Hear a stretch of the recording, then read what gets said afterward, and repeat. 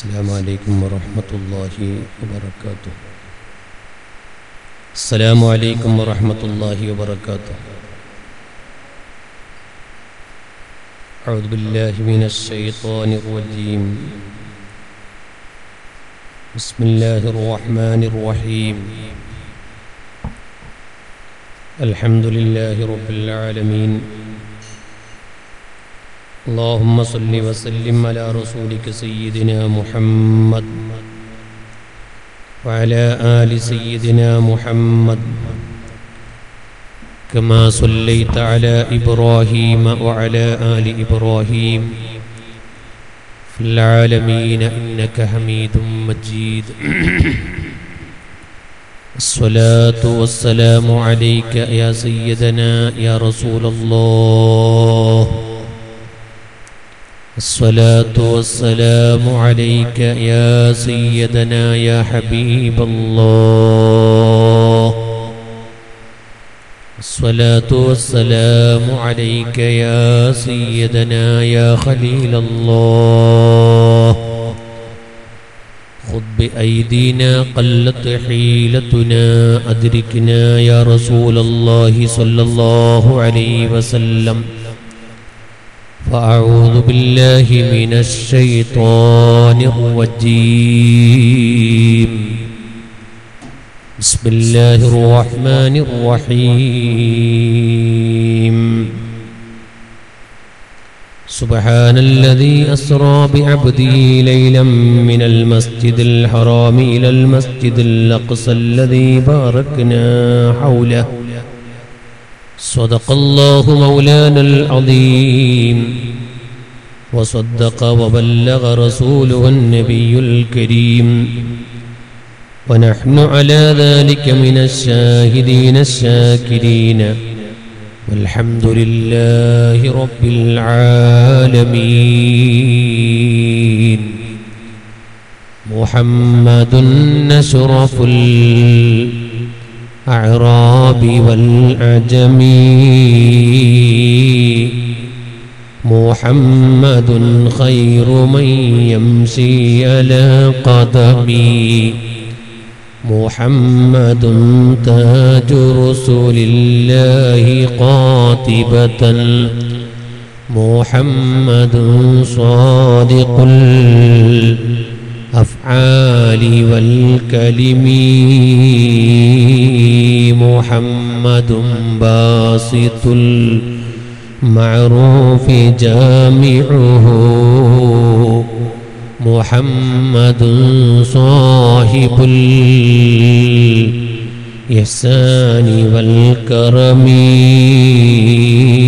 محمد ثابت الميثاق حفيظه.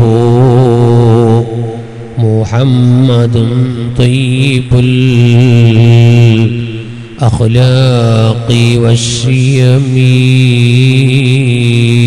مولاي صل وسلم دائما أبدا حبيبك خير الخلق كلهم.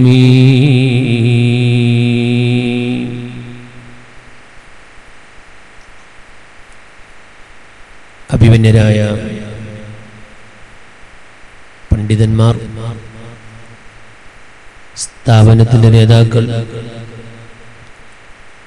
പ്രിയപ്പെട്ട പ്രവർത്തകർ,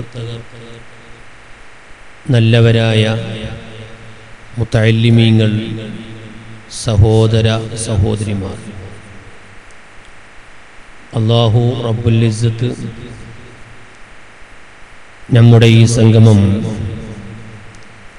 അവൻ പൊരുത്തപ്പെട്ട ഒരു സംഗമമായി നമ്മിൽ നിന്ന് കബൂൽ ചെയ്യുമാറാകട്ടെ. നല്ലത് പറഞ്ഞു കേട്ട് ജീവിതത്തിൽ പകർത്തി നല്ലവരായി ജീവിച്ച് നല്ലവരായി മരിക്കാൻ അല്ലാഹു നമുക്കെല്ലാവർക്കും ഭാഗ്യം നൽകുമാറാകട്ടെ.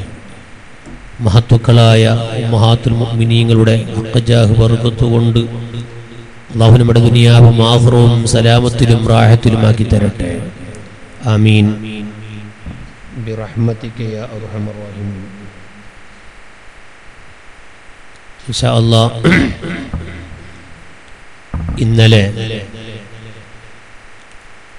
ഖദീജ ബീബി റളിയല്ലാഹു തആല അൻഹയുടെ മഹത്വം ഒരൽപ്പം പറയുകയുണ്ടായി. ഇന്ന്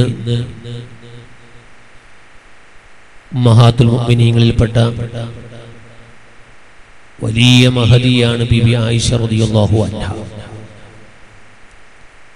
ആയിഷ ബീവിയുടെ ചരിത്രമാണ് ഇന്ന് നിങ്ങളുടെ മുമ്പിൽ പറയാൻ ആഗ്രഹിക്കുന്നത്. അള്ളാഹു പറയാനും കേൾക്കാനും നമുക്ക് ഭാഗ്യം നൽകുമാറാകട്ടെ. ഞാൻ വന്ന ഉടനെ കരീം സാരി ഉസ്താദിനോട് ചോദിച്ചു, എങ്ങനെ ഇന്നലെ റായത്തായിനോ, നമ്മളെ ഭാഷയൊക്കെ മനസ്സിലാകുന്നുണ്ടോ? കേരളാണെങ്കിലും കർണാടകവുമായിട്ടാണ് കൂടുതൽ ബന്ധം. എൻ്റെ വാലിൻ്റെ 98% കർണാടകയിലാണ്, 2% കേരളത്തിലുള്ളൂ. അതുകൊണ്ട് കർണാടകയിൽ നക്ക് നിൽക്കും, കന്നഡമൊക്കെ മിക്സാക്കിയിട്ടാണ് വേദം അറിയാം. ഉസ്താദ് പറഞ്ഞ് നല്ല റാഹത്തായിരുന്നു. പക്ഷേ എനിക്കൊരു സംശയമാണ് ആ പറഞ്ഞതിൽ. എന്തേ ഇന്നലത്തെ ആളൊന്നും ഇന്ന് സരസിൽ കാണുന്നില്ല. ഇരിക്കട്ടെ, ഏതായാലും ഈ പറയുന്ന വേദ പുരുഷന്മാർക്കല്ല, ഉമ്മഹാത്തുൽ മുഅ്മിനീങ്ങളെ കുറിച്ച് പറയുന്നത് സ്ത്രീകളോടാണ്. അതുകൊണ്ട് ഉമ്മമാര് നല്ലോണം അത് കേൾക്കുകയും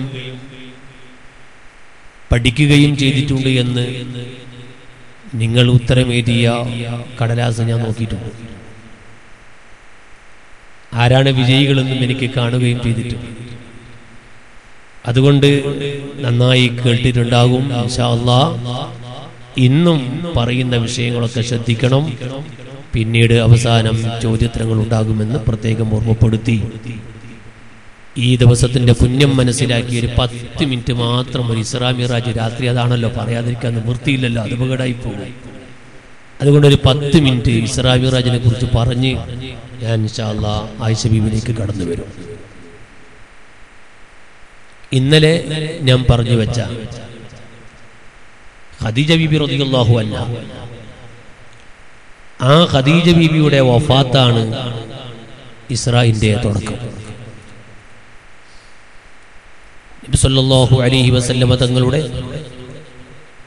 എല്ലാം ആയിരുന്ന ഏത് സന്തോഷവേളയിലും ഏത് വിഷമഘട്ടത്തിലും ഹബീബ് തങ്ങളെ ബാപ്പാന്റെ സ്ഥാനത്ത്, ഉമ്മാന്റെ സ്ഥാനത്ത്, എല്ലാത്തിന്റെയും സ്ഥാനത്ത് നിന്ന ഖദീജ ബീബി റളിയല്ലാഹു അൻഹ മഹദി വഫാത്താകുന്നത് നബി സല്ലല്ലാഹു അലൈഹി വസല്ലമ തങ്ങൾ 50 വയസ്സ് കഴിഞ്ഞ് 51ാമത്തെ വയസ്സിലാണ്. അങ്ങനെ ഖദീജ ബീബിയുടെ വഫാത്ത് നബി സല്ലല്ലാഹു അലൈഹി വസല്ലമ തങ്ങൾക്ക് സഹിക്കാൻ കഴിഞ്ഞില്ല. വലിയ വിഷമത്തിലാണ് ഹബീബായ തങ്ങൾ. അങ്ങനെ വലിയ വിഷമത്തിലും ബേജാറിലും കഴിയുമ്പോഴാണ് മലക്കുൽ അമീൻ മലക്ക് ജിബ്രീൽ അലൈഹിസ്സലാം, ജിബ്രീൽ എന്ന മലക്ക് നബി സല്ലല്ലാഹു അലൈഹി വസല്ലമ തങ്ങളെ സമാധാനിപ്പിക്കാൻ വേണ്ടി വരികയാണ്. എന്നാൽ ശ്രദ്ധിക്കണം, ഖദീജ ബീബി റളിയല്ലാഹു തആല അൻഹയുടെ വഫാത്ത് റമദാനിലാണ്. അത് കഴിഞ്ഞ് അടുത്ത റമദാനിലേക്ക് അടുക്കാൻ വേണ്ടി പോവാണിപ്പോ. റജബ് 27 കഴിഞ്ഞ റമദാൻ 10 ഖദീജ ബീബി റളിയല്ലാഹു തആല വഫാത്താകുന്നത്. ഏകദേശം ഒരു വർഷത്തോടടുക്കുന്നതോറും ഹബീബായ തങ്ങൾക്ക് വിഷമം തീരുന്നില്ല. ആ വിഷമത്തിൽ നിന്നൊരൽപ്പം സമാധാനം കണ്ടെത്തിക്കാൻ വേണ്ടിയായിരുന്നു ഇസ്രാ മിറാജിന്റെ യാത്രയുടെ ഒരു കാരണം. പല കാരണങ്ങളുണ്ട്, ഒരു കാരണം അതാണെന്ന് പറയപ്പെടുന്നു. അങ്ങനെ ഉമ്മു ഹാനി റളിയല്ലാഹു തആല അൻഹയുടെ വീട്ടിൽ ഒരു റജബ് 27 നബി സല്ലല്ലാഹു അലൈഹി വസല്ലമ തങ്ങൾ താമസിക്കുമ്പോഴാണ് മലക്കുൽ അമീൻ മലക്ക് ജിബ്രീൽ അലൈഹിസ്സലാം അവിടത്തേക്ക് വരികയാണ്. ഒരു പ്രത്യേകമായ ഒരു വാഹനം, ആ വാഹനത്തിന്റെ പേര് ബുറാഖ് എന്നാണ്. ആ ബുറാഖ് എന്ന് പറയുന്ന ഒരു വണ്ടിയുമായി ഏറ്റവും വലിയ നേതാവിനെ കൂട്ടാൻ, ഏറ്റവും വലിയ നേതാവിനെ കൊണ്ടുപോകാൻ അല്ലാഹു തആല മലക്കുകളുടെ കൂട്ടത്തിൽ ഏറ്റവും വലിയ നേതാവിനെ ഏറ്റവും വലിയ സ്പെഷ്യൽ വണ്ടിയുമായി പറഞ്ഞേക്കുകയാണ്. വലിയ വലിയ ആളെ കൂട്ടാൻ പോകുമ്പോൾ ചെറിയ ആളെ കൂട്ടാൻ പോകാൻ പറ്റൂല. വലിയ വലിയ ആളെ കൂട്ടാൻ പോകുമ്പോൾ വലിയ വലിയ ആൾക്കാർ തന്നെ പോകണം. എന്നെ പോലെ തന്നെ കൂട്ടാൻ മുത്താരി പോന്നാൽ മതി. പക്ഷെ തങ്ങളെ കൂട്ടാൻ ഞാൻ പോയാൽ പോരാ. അത് ജമാഅത്തിന്റെ പ്രസിഡന്റ് തന്നെ പോകണം, സെക്രട്ടറി തന്നെ പോകണം, വലിയ കാര്യമായ ആൾക്കാർ തന്നെ പോകണം. അതൊക്കെ ഇസ്ലാം പഠിപ്പിക്കുകയാണ്. ഹബീബായ തങ്ങളെ കൂട്ടാൻ മുഖറബുൽ അംലാക്ക് മലക്ക് ജിബ്രീൽ പോകുമ്പോൾ വലിയ നേതാവിനെ കൊണ്ടുപോകാൻ ഈ ഹസനുൽ ബസരി സ്ഥാപനത്തിലേക്ക് സുൽത്താനുൽ ഉലമനെ കൊണ്ടുവരാൻ 800 കാറുമായി പോയാൽ പറ്റൂല, സ്വിഫ്റ്റുമായി പോയാൽ പറ്റൂല. ഇന്ന് പിന്നെ ഗ്രാൻഡ് മുഫ്തി ആയതുകൊണ്ട് ഒരു വണ്ടിയും പറ്റൂല. അത് ഏറ്റവും വലിയ വണ്ടി, അത് സ്പെഷ്യൽ വണ്ടി ആയിരിക്കണം. അങ്ങനെ ഏറ്റവും വലിയ നേതാവിനെ കൂട്ടാൻ ഏറ്റവും വലിയ വണ്ടി ബുറാഖ്. മഹാന്മാരായ പണ്ഡിതന്മാർ അർത്ഥം പറയുന്നു. ബുറാഖ് എന്നുള്ളതിനിക്ക് രണ്ടർത്ഥമുണ്ട്. ഒന്ന്, ബുറാഖ് എന്നുള്ളത് ബരീഖ് എന്നതിന് പിടിച്ചെടുക്കപ്പെട്ടതാണ്. അഥവാ അതിന്റെ അർത്ഥം നല്ല വെളുവെളുത്ത വണ്ടി എന്നാണ്.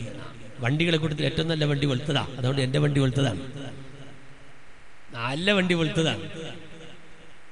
അതുപോലെ മറ്റൊന്ന് അല്ല, ബർക്കിൽ നിന്ന് പിടിച്ചെടുക്കപ്പെട്ടതാണ്. വളരെ സ്പീഡുള്ള വണ്ടി എന്നാണ് ബർക്ക്, മിന്നൽ വേഗതയിൽ സഞ്ചരിക്കുന്ന വണ്ടി.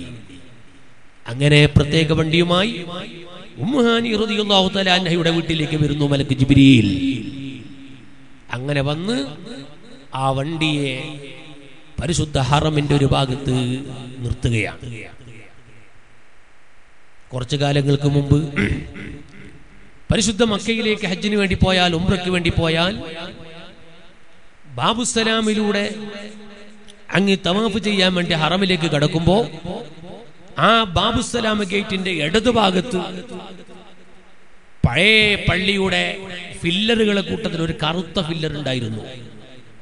ഞാൻ ആ ഫില്ലർ കണ്ടിട്ടുണ്ട്. അവിടെ ഇന്ത്യക്കാരല്ലാത്ത മറ്റു ഇതര രാജ്യങ്ങളിൽ നിന്ന് വരുന്നവരൊക്കെയും ആ ഫില്ലറിലേക്ക് അത്ര പുരട്ടുകയും മണക്കുകയും ചുംബിക്കുകയൊക്കെ ചെയ്തിരുന്നു. അതിന്റെ കാരണം അന്വേഷിച്ചപ്പോൾ അവിടെ നിന്ന് കിട്ടിയ വിവരം അത് ബുറാക്കിനെ കിട്ടിയിട്ട കുന്തമായിരുന്നു എന്നാണ്. ഇപ്പോൾ ഒരു മാസം മുമ്പ് ഞാൻ പോയിരുന്നു, കാണുന്നില്ല, കാച്ചു പൊളിച്ചിട്ടുണ്ട്. ഇപ്പോൾ അവിടെ ഒന്നും കാണുന്നില്ല.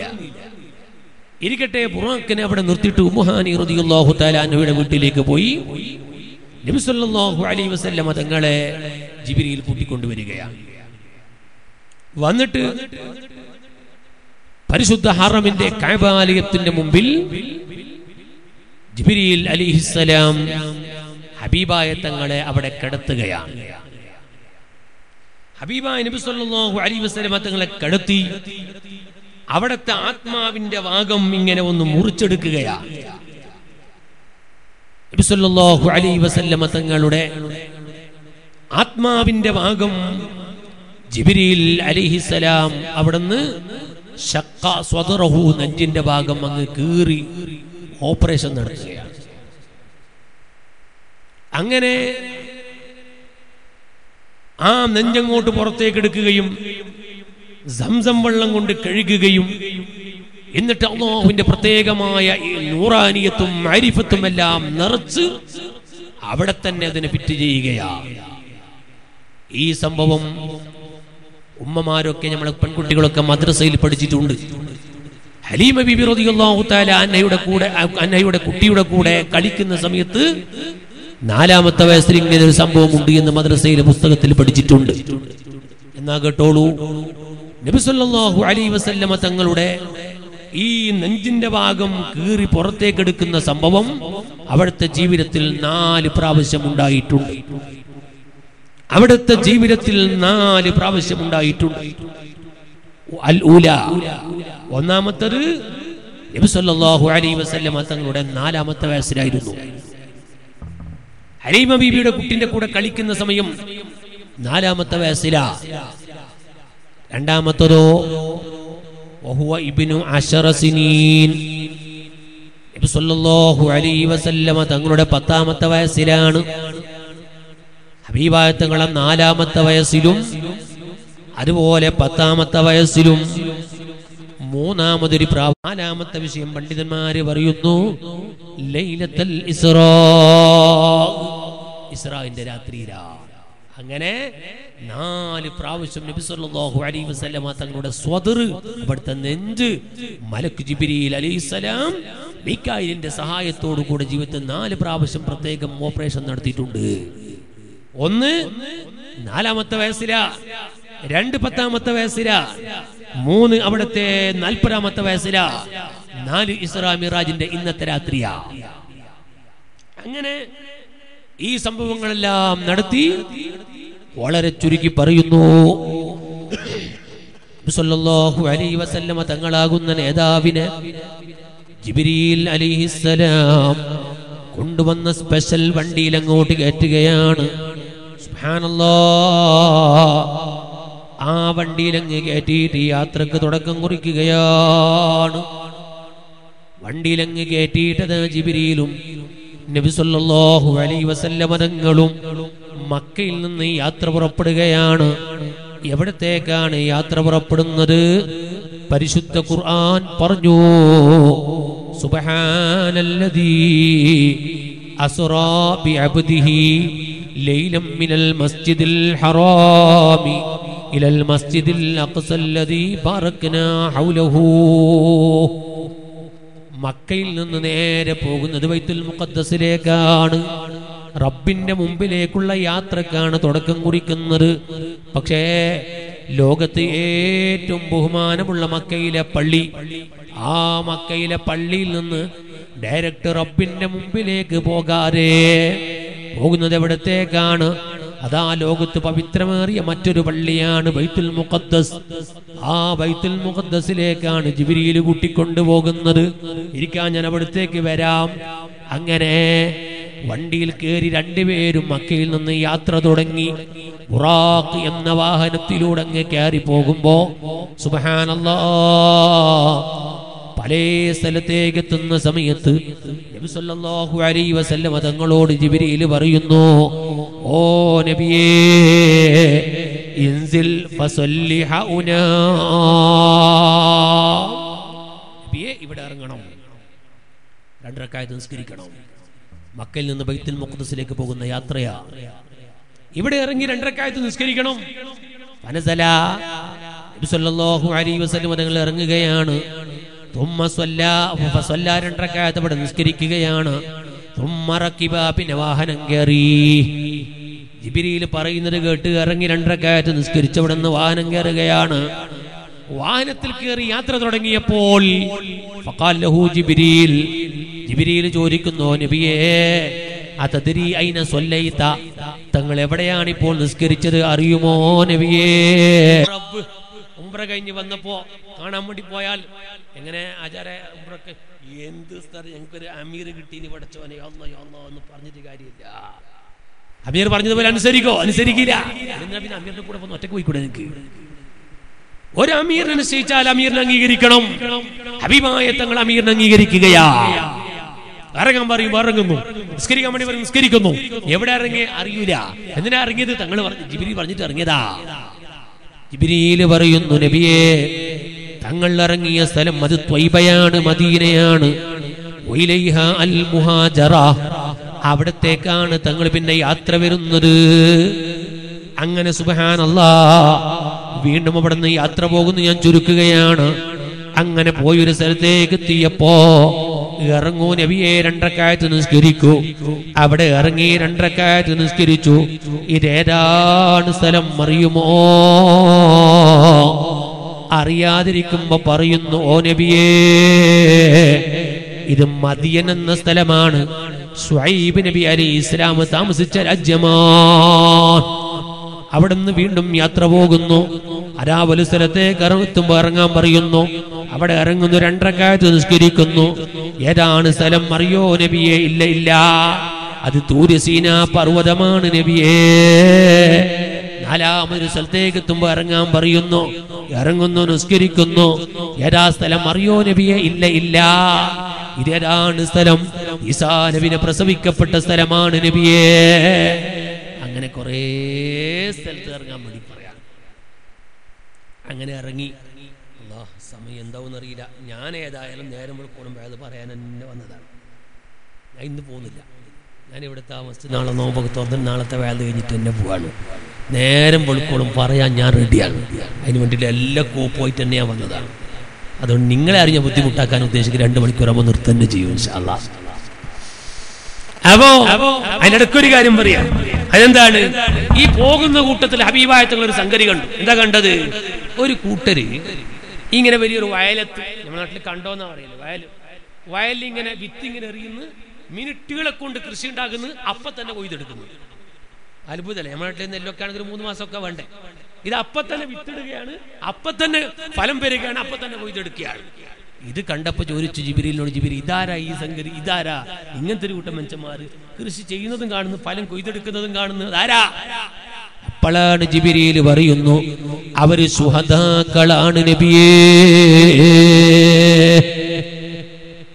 അവര് സംഗതി മനസ്സിലാക്കണം. എന്തറിയോ? ഒരാൾക്ക് ഷഹീദാകാൻ പണിയില്ല, വാളെടുത്തോണ്ട് പോകുന്ന പോരാടുന്ന ഷഹീദിന്റെ കൂലി വാങ്ങിട്ട് വരുന്ന തന്നെ കൃഷി അറിയുന്നത് പോലെ. പക്ഷെ നേരെ മറിച്ചോ, അതുകൊണ്ടാ പണ്ഡിതന്മാർ ചർച്ച ചെയ്തില്ല ശുഹദായിനേക്കാണോ പ്രതിഫലം ആലിമീങ്ങൾക്കാണോ? എല്ലാ പണ്ഡിതന്മാരും പറഞ്ഞു ആലിമീങ്ങൾക്കാണ്. കാരണം ആലിമാവാൻ കുറെ പണിയുണ്ട്. എത്ര കൊല്ലം ഓതി പഠിച്ചിട്ട് കിതാബ് നോക്കിയിട്ട് തീരുന്നുണ്ടോ? ഇല്ല. ആലിമാവാൻ കുറെ പണിയുണ്ട്. ഷഹീദാകാൻ പണിയുണ്ടോ? ഇല്ല. ഷഹീദാകാൻ ഇസ്ലാമിന്റെ എതിരാളികളോട് വാളെടുത്ത് രംഗത്തിറങ്ങുന്നു, പോരാടുന്നു, ഷഹീദാകുന്നു. മിനിറ്റുകളെ കൊണ്ട് കിട്ടുന്ന പ്രതിഫലമാണ് ഷഹീദിന്റെ പ്രതിഫലം. അതാ ഇവിടെ കാണിച്ചത്. അങ്ങനെ ഇത്രയും കൃഷി ഉണ്ടാകുന്ന അപ്പൊ തന്നെ കൊയ്തെടുക്കുന്നത്. ഇരിക്കട്ടെ, അങ്ങനെ യാത്ര പോയി അതാ ബൈത്തുൽ മുഖദ്ദസിലേക്ക് എത്തുകയാണ്. സുബ്ഹാനല്ലാഹ്. ആ ബൈത്തുൽ മുഖദ്ദസിൽ ഇറങ്ങി അവിടെ ജിബ്രീൽ അലൈഹിസ്സലാം വാഹനത്തിനൊരു സ്ഥലത്ത് കെട്ടിയിടുകയാണ്. ഹബീബായ തങ്ങൾ പള്ളിന്റെ അകത്തേക്ക് കയറുകയാണ്.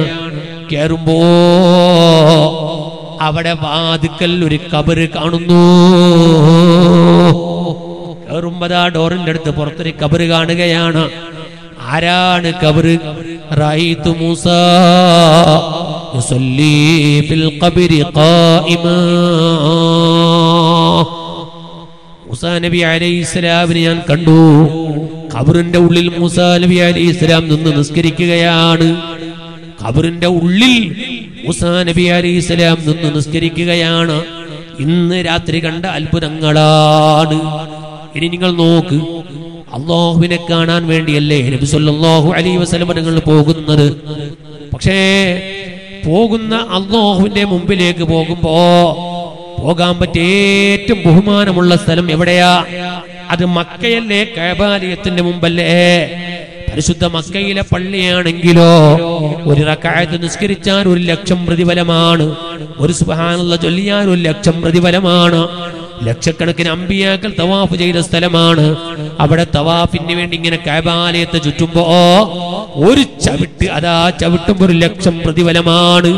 തവാഫ് ചെയ്യാൻ വേണ്ടി കഅബാലയത്തിന്റെ മുമ്പിലേക്ക് പോയ മുഅ്മിനീങ്ങളെ, ആ കഅബ ഇങ്ങനെ 7 പ്രാവശ്യം തവാഫ് ചെയ്യുമ്പോ എത്ര ചവിട്ടാണോ മുഅ്മിനീങ്ങൾ ചവിട്ടുന്നത്? ഒരു ചവിട്ടിനിക്ക് 1,00,000 പ്രതിഫലമാണ്. അങ്ങനെ 1000 ചവിട്ട് വേണ്ടേ 7 തവാഫ് പൂർത്തിയാകണമെങ്കിൽ? എത്ര കോടി പ്രതിഫലമാണ് അല്ലാഹു തആല നൽകുന്നത്. ഇത്രയും വലിയ പുണ്യമേറിയ മസ്ജിദുൽ ഹറാമിന്റെ പള്ളിയിൽ നിന്ന് ജിബ്രീൽ വന്ന് കൊണ്ടുപോകുന്നത് ഖാലിഖായ റബ്ബിന്റെ മുമ്പിലേക്ക് ഡയറക്റ്റ് പോകാതെ അവിടുന്ന് മറ്റൊരു പള്ളിയിലേക്ക് പോവുകയാണ്. അതേതാണ് പള്ളി? പരിശുദ്ധ ഖുർആൻ പറയാണ്, സുബ്ഹാനല്ലദീ അസ്റാ ബിഅബ്ദിഹി ലൈലൻ മിനൽ മസ്ജിദിൽ ഹറാമി ഇലൽ മസ്ജിദിൽ അഖ്സാ. മസ്ജിദുൽ ഹറാമാകുന്ന മക്കയിലെ പള്ളി, ആ പള്ളിയിൽ നിന്ന് നബി സല്ലല്ലാഹു അലൈഹി വസല്ലമ തങ്ങളെ വന്ന് ജിബ്രീൽ കൊണ്ടുപോവുകയാണ്. ഇവിടുത്തെ ബിദ്അത്തുകാർ അതാ മിഅ്റാജ് നിഷേധിക്കുന്നവരുണ്ട്. ഹബീബായ തങ്ങളെ മിഅ്റാജ് അവർ ആത്മീയമായ യാത്രയാണ്, അവിടുത്തെ ശരീരം കൂടിയുള്ള യാത്രയല്ല. പക്ഷേ പരിശുദ്ധ ഖുർആൻ പറയുന്നത് ആത്മീയമായ യാത്രയല്ല കേട്ടോ. കാരണം ഖുർആൻ പറയുന്നു ബിഅബ്ദിഹി, അല്ലാഹുവിന്റെ അടിമനെ കൊണ്ടുപോയി എന്നാ പറയുന്നത്. അബ്ദ് എന്ന് പറയുന്നത് ആത്മാവിനിക്കല്ല, ബോഡിക്കാ. അബ്ദ് എന്ന് പറയുന്നത് ബോഡിക്കാണ്, ആത്മാവിനല്ല. അതുകൊണ്ട് തന്നെ ശരീരം മുഴുവനും കൊണ്ടുപോയ യാത്രയാ. അങ്ങനെ മസ്ജിദുൽ ഹറാമിൽ നിന്ന് മസ്ജിദുൽ അഖ്സയിലേക്ക് ബൈത്തുൽ മുഖദ്ദസിലേക്ക് കൊണ്ടുപോവുകയാണ്. എന്തേ ഡയറക്റ്റ് പോയിക്കൂടെ? മസ്ജിദുൽ ഹറാമിൽ നിന്ന് ഡയറക്റ്റ് പോയിക്കൂടെ? എന്തിനാണ് ഡയറക്റ്റ് പോകാതെ ബൈത്തുൽ മുഖദ്ദസിലേക്ക് കൊണ്ടുപോകാനുള്ള കാരണം? മുഅ്മിനീങ്ങളെ, പരിശുദ്ധ ഖുർആൻ പറയുന്നു, ബാറക്നാ ഹൗലഹു, ആ ബൈത്തുൽ മുഖദ്ദസിന്റെ ചുറ്റുഭാഗത്ത് ഞാൻ വലിയ ബറക്കത്ത് ചെയ്തിട്ടുണ്ട്. ആ ബറക്കത്തിന് വേണ്ടിയാണ് ബൈത്തുൽ മുഖദ്ദസിലേക്ക് കൊണ്ടുപോയത്. ആ ഒരു ബറക്കത്ത് എടുക്കാൻ വേണ്ടിയാണ് ബൈത്തുൽ മുഖദ്ദസിലേക്ക് കൊണ്ടുപോയത്. അപ്പൊ ഹബീബായ തങ്ങൾ ബറക്കത്ത് എടുക്കാൻ വേണ്ടി ജിബ്രീൽ കൊണ്ടുപോകുന്നു. ഇന്നും മുഅ്മിനീങ്ങൾ എല്ലാ വിഷയത്തിലും ബറക്കത്ത് എടുക്കുകയാ അല്ലേ? എല്ലാരും ബറക്കത്ത് എടുക്കാറില്ല, എല്ലാരും ബറക്കത്ത് എടുക്കാൻ. പരിശുദ്ധ ഖുർആൻ പറയാ, ബറക്കത്തിന് വേണ്ടി യാത്ര പോകുന്ന സമയത്ത് ബൈത്തുൽ മുഖദ്ദസിലേക്ക് കൊണ്ടുപോവാ. മുഅ്മിനീങ്ങൾ ഈമാനുള്ളവന്റെ ലക്ഷണമാണ് ബറക്കത്ത് എടുക്കണം. സ്വാലിഹീങ്ങളെ കൊണ്ട് ബറക്കത്ത് എടുക്കണം. ബറക്കത്ത് എടുക്കേണ്ട സാധനങ്ങളെ കൊണ്ടൊക്കെ ബറക്കത്ത് എടുക്കണം. അതുകൊണ്ടല്ലേ നമ്മളെ സദസ്സിലൊക്കെ ചീരണി വെച്ചിട്ട് അവസാനം എല്ലാവരും ബറക്കത്ത് എടുക്കാറില്ല. ബറക്കത്ത് ആവശ്യമാണ്, ഖുർആൻ സ്ഥിരപ്പെടുത്തിയതാ. തങ്ങന്മാരൊക്കെ വെള്ളം കുടിച്ചപ്പോ ഒരൽപ്പം വെള്ളം എനിക്ക് തരൂ, ബറക്കത്ത് എടുക്കാൻ പറയാറില്ലേ? അവരൊക്കെ കുടിച്ചു വെച്ച സാധനം നമ്മൾ കുടിക്കാറില്ലേ? അതൊക്കെ ബറക്കത്തല്ലേ? പരിശുദ്ധ ഖുർആൻ പറയുന്ന ബറക്കത്തിന് വേണ്ടി കൊണ്ടുപോയി എന്നല്ലേ? എന്നാൽ നിങ്ങൾ നോക്കൂ, എന്താണ് ബൈത്തുൽ മുഖദ്ദസിലുള്ള ബറക്കത്ത്?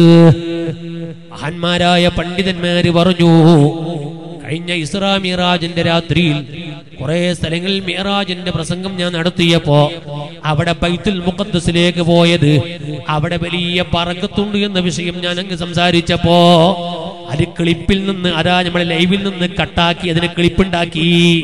എന്നിട്ട് അതാ പല ആൾക്കാരും മുതലെടുപ്പ് നടത്തി. ഞാനിതാ പറയുന്നു, ബൈത്തുൽ മുഖദ്ദസിലേക്ക് കൊണ്ടുപോയത് എന്തിനാ? ഞാൻ അവിടെ തഫ്സീർ ഉദ്ധരിച്ചുകൊണ്ട് പറഞ്ഞു, അല്ലാമ ഖുർത്തുബി റഹിമഹുല്ലാഹ് തഫ്സീറിൽ പറഞ്ഞിട്ടുണ്ട്, ബൈത്തുൽ മുഖദ്ദസിന്റെ ചുറ്റുഭാഗത്ത് എത്രയോ ആയിരക്കണക്കിന് മഹാന്മാര് കിടക്കുന്നുണ്ട്, എത്രയോ ആയിരക്കണക്കിന് അമ്പിയാക്കൾ അവിടെ കിടക്കുന്നുണ്ട്. അമ്പിയാക്കൾ കിടക്കുന്ന സ്ഥലം വലിയ ബറക്കത്തിന്റെ സ്ഥലമാണ്. ആ ഒരു ബറക്കത്തിന് വേണ്ടിയാണ് ബൈത്തുൽ മുഖദ്ദസിലേക്ക് കൊണ്ടുപോയത്. അപ്പോഴാണ് ഒരു വിദ്യാർത്ഥികാരൻ കട്ടുകിളിപ്പുണ്ടാക്കി പറയാണ്, അത് പച്ചക്കള്ളാണ് കേട്ടോ. ബൈത്തുൽ മുഖദ്ദസിലേക്ക് കൊണ്ടുപോയത് അവിടെ മഖ്ബറയുള്ളത് കൊണ്ടല്ല. പിന്നെയോ, ബൈത്തുൽ മുഖദ്ദസിന്റെ ചുറ്റുഭാഗത്ത് കുറെ പുൽച്ചെടികളുണ്ട്, കുറെ നല്ല നല്ല പൂച്ചെടികളുണ്ട്. അങ്ങനെ പൂച്ചെടികളുള്ളത് കൊണ്ട് കൊണ്ടുപോയതാ. മുമ്പിലേക്ക് കൊടുന്നാ പോരെ? എവിടെയുണ്ട് രണ്ട് പൂച്ചെടി അല്ലേ? ബൈത്തുൽ മുഖദ്ദസിൽ കൊണ്ടുപോകേണ്ട ആവശ്യമില്ലല്ലോ. അതൊരു കാരണമല്ല. വലിയ വലിയ ജനങ്ങൾ കാണികളായി കാണുന്ന സ്ഥലങ്ങളൊക്കെയും പരിസരത്ത് പൂച്ചെടികളൊക്കെ ഉണ്ടാകും. അതിന് സംശയമുണ്ടോ? അത് സംശയമില്ല അല്ലേ? നല്ല സൗന്ദര്യമുള്ള വീടുകൾ ചുറ്റുഭാഗത്തൊക്കെ നല്ല ചെടികൾ നട്ടുപിടിപ്പിക്കും. അതൊക്കെ സ്വാഭാവികമാണ്. അത് പ്രത്യേകമായ ഒരു കാരണമല്ല. കാരണം എന്താണ്? കാരണം ഇമാമിങ്ങൾ പറഞ്ഞു, ആ ബൈത്തുൽ മുഖദ്ദസിന്റെ ചുറ്റുഭാഗത്ത് ഒട്ടനവധി അമ്പിയാക്കളെ മഖ്ബറയുണ്ട്. മഖ്ബറ ഉണ്ടെന്ന് തഫ്സീറിന്റെ കിതാബിൽ പറയുമ്പോ അരാ ഹബീബായ നബി സല്ലല്ലാഹു അലൈഹി വസല്ലം തങ്ങൾ പറയാണ്, ഞാൻ ഇങ്ങനെ ബൈത്തുൽ മുഖദ്ദസിലേക്ക് കയറി പോകുമ്പോ അവിടെ വാതിക്കൽ ഒരു ഖബർ കാണുന്നു. ആരാണ് ഖബർ? റഅയ്തു മൂസാ യുസല്ലി ഫിൽ ഖബരി ഖായിമാ. മൂസാ നബി അലൈഹിസ്സലാം ഖബറിന്റെ ഉള്ളിൽ നിന്നിട്ട് നിസ്കരിക്കുന്നത് ഞാൻ കണ്ടു. അപ്പൊ മൂസാ നബിന്റെ മഖ്ബറ അവിടെ ഉണ്ട് എന്ന് ഉറപ്പാണ്. അങ്ങനെ എത്രയോ അമ്പിയാക്കളെ മഖ്ബറയുണ്ട്. ഞാനൊരു 2 മിനിറ്റ് കൊണ്ട് ആ വിഷയം നിർത്തുകയാണ്. അങ്ങനെ അവിടെ പള്ളിയിൽ കയറി 2 റക്അത്ത് നിസ്കരിച്ചു. ലക്ഷക്കണക്കിന് അമ്പിയാക്കളെ മുഴുവൻ നമ്മുടെ ഹാജറാക്കി ഹബീബായത്തങ്ങളെ ഇമാമത്ത് നിർത്തി. എല്ലാ അമ്പിയാക്കളും അവിടെ മഅ്മൂമായി നിസ്കരിച്ചു. അവിടെ പല കാര്യങ്ങളും സംസാരിച്ചു. യാത്രക്ക് അങ്ങ് തുടക്കം കുറിക്കുകയാ. അതാ പുറാക്കുന്ന വണ്ടി അവിടെ നിർത്തിയിട്ട് ഇനി ആത്മീയ ലോകത്തേക്കുള്ള യാത്രയാ. അതാ ഇമാമികളെ രേഖപ്പെടുത്തുന്നു, അത് ബുറാക്കിലുള്ള യാത്രയല്ല. സല്ലല്ലാഹു അലൈഹി വസല്ലം തങ്ങളെ ജിബ്രീൽ അങ്ങ് കൂട്ടിയിട്ട് യാത്ര പോവുകയാണ്. 7 ആകാശം കഴിഞ്ഞു. സുബ്ഹാനല്ലാഹ്. ഉമ്മമാരെ, പഠിക്കാൻ വേണ്ടി ഒരു കാര്യം കൂടി ഞാൻ അവിടെ ഓർമ്മപ്പെടുത്തുന്നു. 1 ആകാശം കഴിഞ്ഞ്, 2 കഴിഞ്ഞ്, 3 കഴിഞ്ഞ്, 4 കഴിഞ്ഞ്, ഓരോ സംഭവങ്ങളും വിശാലമാണ്, പറയാൻ സമയമില്ല. അങ്ങ് പോയി അതാ 7ാമത്തെ ആകാശത്തിലെത്തിയപ്പോ അവിടെയുണ്ട് ബൈത്തുൽ മഅ്മൂർ. എല്ലാ ഉമ്മമാരും പഠിക്കാൻ വേണ്ടി ഞാൻ ഇത് പറയുന്നത്. ബൈത്തുൽ മഅ്മൂറിലേക്ക് ഇങ്ങനെ ഒരാൾ ചാരി നിൽക്കുന്നത് കാണുന്നു. വളരെ നീളമുള്ള ഒരു മനുഷ്യനാണ്. ബൈത്തുൽ മഅമൂറിലേക്ക് ഇങ്ങനെ ചാരി നിൽക്കുന്നു. അതാ ജിബ്രീലിനോട് ചോദിക്കുന്നു, ഓ ജിബ്രീലേ, ആരാണ് നിൽക്കുന്നത്? ആ വലിയ മനുഷ്യനാരാണ്? അപ്പോഴാണ് സുബ്ഹാനല്ലാഹ് അതാ പറയുന്നു, നബിയേ, ദാക ഇബ്രാഹിം അലൈഹിസ്സലാം, അത് ഇബ്രാഹിം നബിയാണ് നബിയേ. നബി സല്ലല്ലാഹു അലൈഹി വസല്ലം തങ്ങൾ ആ ബൈത്തുൽ മഅമൂറിന്റെ അടുത്തേക്ക് പോകുന്നു. അവിടെയുണ്ട് ഉപ്പാപ്പയാകുന്ന ഇബ്രാഹിം നബി അലൈഹിസ്സലാം. സലാം പറയുന്നു, പരിചയപ്പെടുന്നു. മർഹബ മർഹബ, ഇബ്രാഹിം നബി അലൈഹിസ്സലാം സ്വാഗതം പറയുന്നു. എന്നിട്ട് ആ പറയുന്നു, ഓ നബിയേ, അങ്ങ് ഭൂമി ലോകത്തേക്ക് മടങ്ങിപ്പോയാൽ ഫസല്ലിം അലാ ഉമ്മത്തിക്ക്, അങ്ങയുടെ ഉമ്മത്തുകളാകുന്ന നമുക്ക് സലാം പറയണം നബിയേ. ഇബ്രാഹിം നബി അലൈഹിസ്സലാം ബൈത്തുൽ മഅമൂറിൽ നിന്നിട്ട് ഈ ഉമ്മത്തിനിക്ക് സലാം പറഞ്ഞേക്കുന്നു. എന്നിട്ട് ഇബ്രാഹിം നബി പറയാണ്, ഉമ്മമാരെ എഴുതി വെച്ചോളൂ, പിന്നീട് ചോദ്യോത്തരം നടക്കാനുണ്ട്. ഇബ്രാഹിം നബി അലൈഹിസ്സലാം പറയാണ്, ഓ നബിയേ, മുർ ഉമ്മതക, അങ്ങടെ ഉമ്മത്തിനോടൊന്ന് കൽപ്പിക്കണം നബിയേ. വൽ ഫൽ തുഗ്തിർ മിൻ ഗിറാസിൽ ജന്ന, അങ്ങയുടെ ഉമ്മത്തുകളതാ ഫൽ തുഗ്തിർ മിൻ ഗിറാസിൽ ജന്ന, സ്വർഗത്തിലേക്കുള്ള മരങ്ങളെ നട്ടുപിടിപ്പിക്കട്ടെ നബിയേ.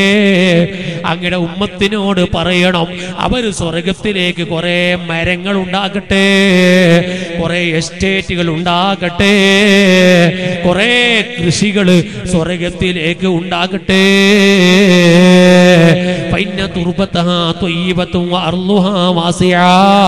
സ്വർഗം വിശാലമാണ്, അവിടുത്തെ മണ്ണ് നല്ല കൃഷിക്ക് പറ്റിയ മണ്ണാ.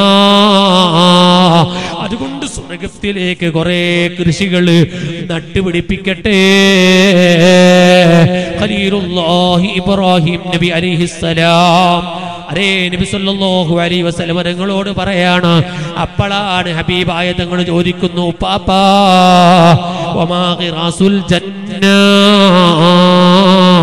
സ്വർഗത്തിലേക്കുള്ള മരങ്ങള്, ആ കൃഷിത്തൈകള്, അത് ഏതാണ് നബിയെ പാപ്പാ? അപ്പോഴാണ് ഇബ്രാഹിം നബി അലൈഹിസ്സലാം ഈ ഉമ്മത്താകുന്ന നമുക്ക് സ്വർഗത്തിലേക്കുള്ള കൃഷി മരങ്ങളെ കൊടുത്തയക്കുകയാണ്. അത് ഏതാണെന്നറിയുമോ? അതാ ഇബ്രാഹിം നബി അലൈഹിസ്സലാം പറയാണ്, ഖാല ലാ ഹൗല വലാ ഖുവത ഇല്ലാ ബില്ലാഹിൽ അലിയിൽ അദീം. സദസ്സിലുള്ള മുഅ്മിനീങ്ങൾ ഒരു 3 പ്രാവശ്യം പറയണം, ലാ ഹൗല വലാ ഖുവത ഇല്ലാ ബില്ലാഹിൽ അലിയിൽ അദീം, ലാ ഹൗല വലാ إلا بالله العلي العظيم لا حول ولا قوة إلا بالله العلي العظيم. ഇത് സ്വർഗത്തിലേക്കുള്ള മരങ്ങളാണ് കേട്ടോ. ഒരു പ്രാവശ്യം ഒരാൾ പറഞ്ഞാല് സ്വർഗത്തിലെ 10 മരങ്ങളെ അള്ളാഹു പിടിപ്പിക്കുകയാണ്. 2 പ്രാവശ്യം പറഞ്ഞാൽ 20 മരങ്ങളെ പിടിപ്പിക്കുകയാണ്. 3 പ്രാവശ്യം പറഞ്ഞാൽ സ്വർഗത്തിലൊരു 30 മരങ്ങളെ അള്ളാഹു നമുക്ക് നട്ടുപിടിപ്പിക്കുകയാണ്. ഈ അസൽ ബസരിയുടെ ഈ ക്യാമ്പസിൽ വാല് കേൾക്കുന്ന ഉമ്മാപ്പങ്ങളെ, ഉമ്മാത്തുൽ മുഅ്മിനീങ്ങളെ മദ്ഹ് പറയുന്ന ഈ ദിവസത്തില്, ഇസ്റാ മിഅ്റാജിനെ കൊണ്ട് അനുഗ്രഹിക്കപ്പെട്ട ഈ രാത്രിയില് എല്ലാവരോടും ഒരു വസിയത്താണ്, മരണം വരെ ദിക്ർ അധികരിപ്പിക്കൂ. ലാ ഹൗല വലാ ഖുവത ഇല്ലാ ബില്ലാഹിൽ അലിയിൽ അദീം. ഈ ദിക്ർ മരണം വരെ അധികരിപ്പിക്കണം. അല്ലാഹു തൗഫീഖ് ചെയ്യട്ടെ, അല്ലാഹു തൗഫീഖ് ചെയ്യട്ടെ, അല്ലാഹു തൗഫീഖ് ചെയ്യട്ടെ. മരണം വരെ ഈ ദിക്ർ അധികരിപ്പിക്കണം. ഇനി നിങ്ങൾ കണ്ടോ, മറ്റൊരു ഹദീസിൽ കാണാം, ഞാൻ ചുരുക്കുകയാണ്, മറ്റൊരു ഹദീസിൽ കാണാം, ഓ നബിയേ, അഖ്രിഉ ഉമ്മതക മിന്നി അസ്സലാം, അങ്ങടെ ഉമ്മത്തിനേക്ക് എൻ്റെ ഒരു അസ്സലാമു അലൈക്കും പറയണം നബിയേ. വഉഖ്ബിറുഹും അവരോട് പറയണം അന്നൽ ജന്നത ത്വയ്യിബത്തു തുർബത്തി അദ്മത്തുൽ മാ സ്വർഗ്ഗത്തിന്റെ മണ്ണ് നല്ല മണ്ണാണ്, നൽവെള്ളമാണ്, കൃഷിക്ക് പറ്റിയതാണ്. അതുകൊണ്ട് സ്വർഗ്ഗത്തിലെ കൃഷി കുറെ ഉണ്ടാക്കി വെക്കാൻ ഞങ്ങളുടെ ഉമ്മത്തിനോട് പറയണം നബിയേ. ഹബീബായ തങ്ങൾ ചോദിക്കുന്ന മറ്റൊരു ഹദീസിലുണ്ട്, ഏതാണ് സ്വർഗത്തിന്റെ മരം? കേട്ടോളൂ മറ്റൊരു ഹദീസ്. ഹബീബായ തങ്ങളോട് ഇബ്രാഹിം നബി അലൈഹിസ്സലാം പറയുന്നു, സ്വർഗത്തിലേക്കുള്ള മരങ്ങൾ ഏതാണ്? രണ്ടാമത്തെ ഹദീസ് കേട്ടോളൂ, സുബ്ഹാനല്ലാഹി വൽഹംദുലില്ലാഹി വലാ ഇലാഹ ഇല്ലല്ലാഹു അല്ലാഹു അക്ബർ പറയണം. സുബ്ഹാനല്ലാഹി വൽഹംദുലില്ലാഹി വലാ ഇലാഹ ഇല്ലല്ലാഹു അല്ലാഹു അക്ബർ, സുബ്ഹാനല്ലാഹി വൽഹംദുലില്ലാഹി വലാ ഇലാഹ ഇല്ലല്ലാഹു അല്ലാഹു അക്ബർ. ഒരു വട്ടം ചൊല്ലിയാൽ 10 മരം സ്വർഗ്ഗത്തില്, 2 വട്ടം ചൊല്ലിയാൽ 20 മരം സ്വർഗ്ഗത്തില്, 3 വട്ടം ചൊല്ലിയാൽ 30 മരം സ്വർഗ്ഗത്തില്. അപ്പോഴോ ഉമ്മമാരെ, ഹസൻ ബസരിയുടെ സ്ഥാപനത്തിൽ കുറെ കൊല്ലമായില്ലേ വാത് കേൾക്കുന്നു. തസ്ബീഹ് നിസ്കാരങ്ങൾ പഠിച്ചിട്ടില്ലേ? ആ തസ്ബീഹ് നിസ്കാരത്തിൽ ചൊല്ലുന്ന ദിക്ർ ഇത് തന്നെയല്ലേ? എത്രയാ ചൊല്ലല്? ഒരു റക്അത്തിൽ 75, 4 റക്അത്ത് തസ്ബീഹ് നിസ്കരിക്കുമ്പോ 300 പ്രാവശ്യമാണ് ഇത് പറയുന്നത്. ഒരു പ്രാവശ്യം പറഞ്ഞാൽ 10 മരം, 300 പ്രാവശ്യം പറഞ്ഞാൽ ഇപ്പൊ പറഞ്ഞ 3000 മരം.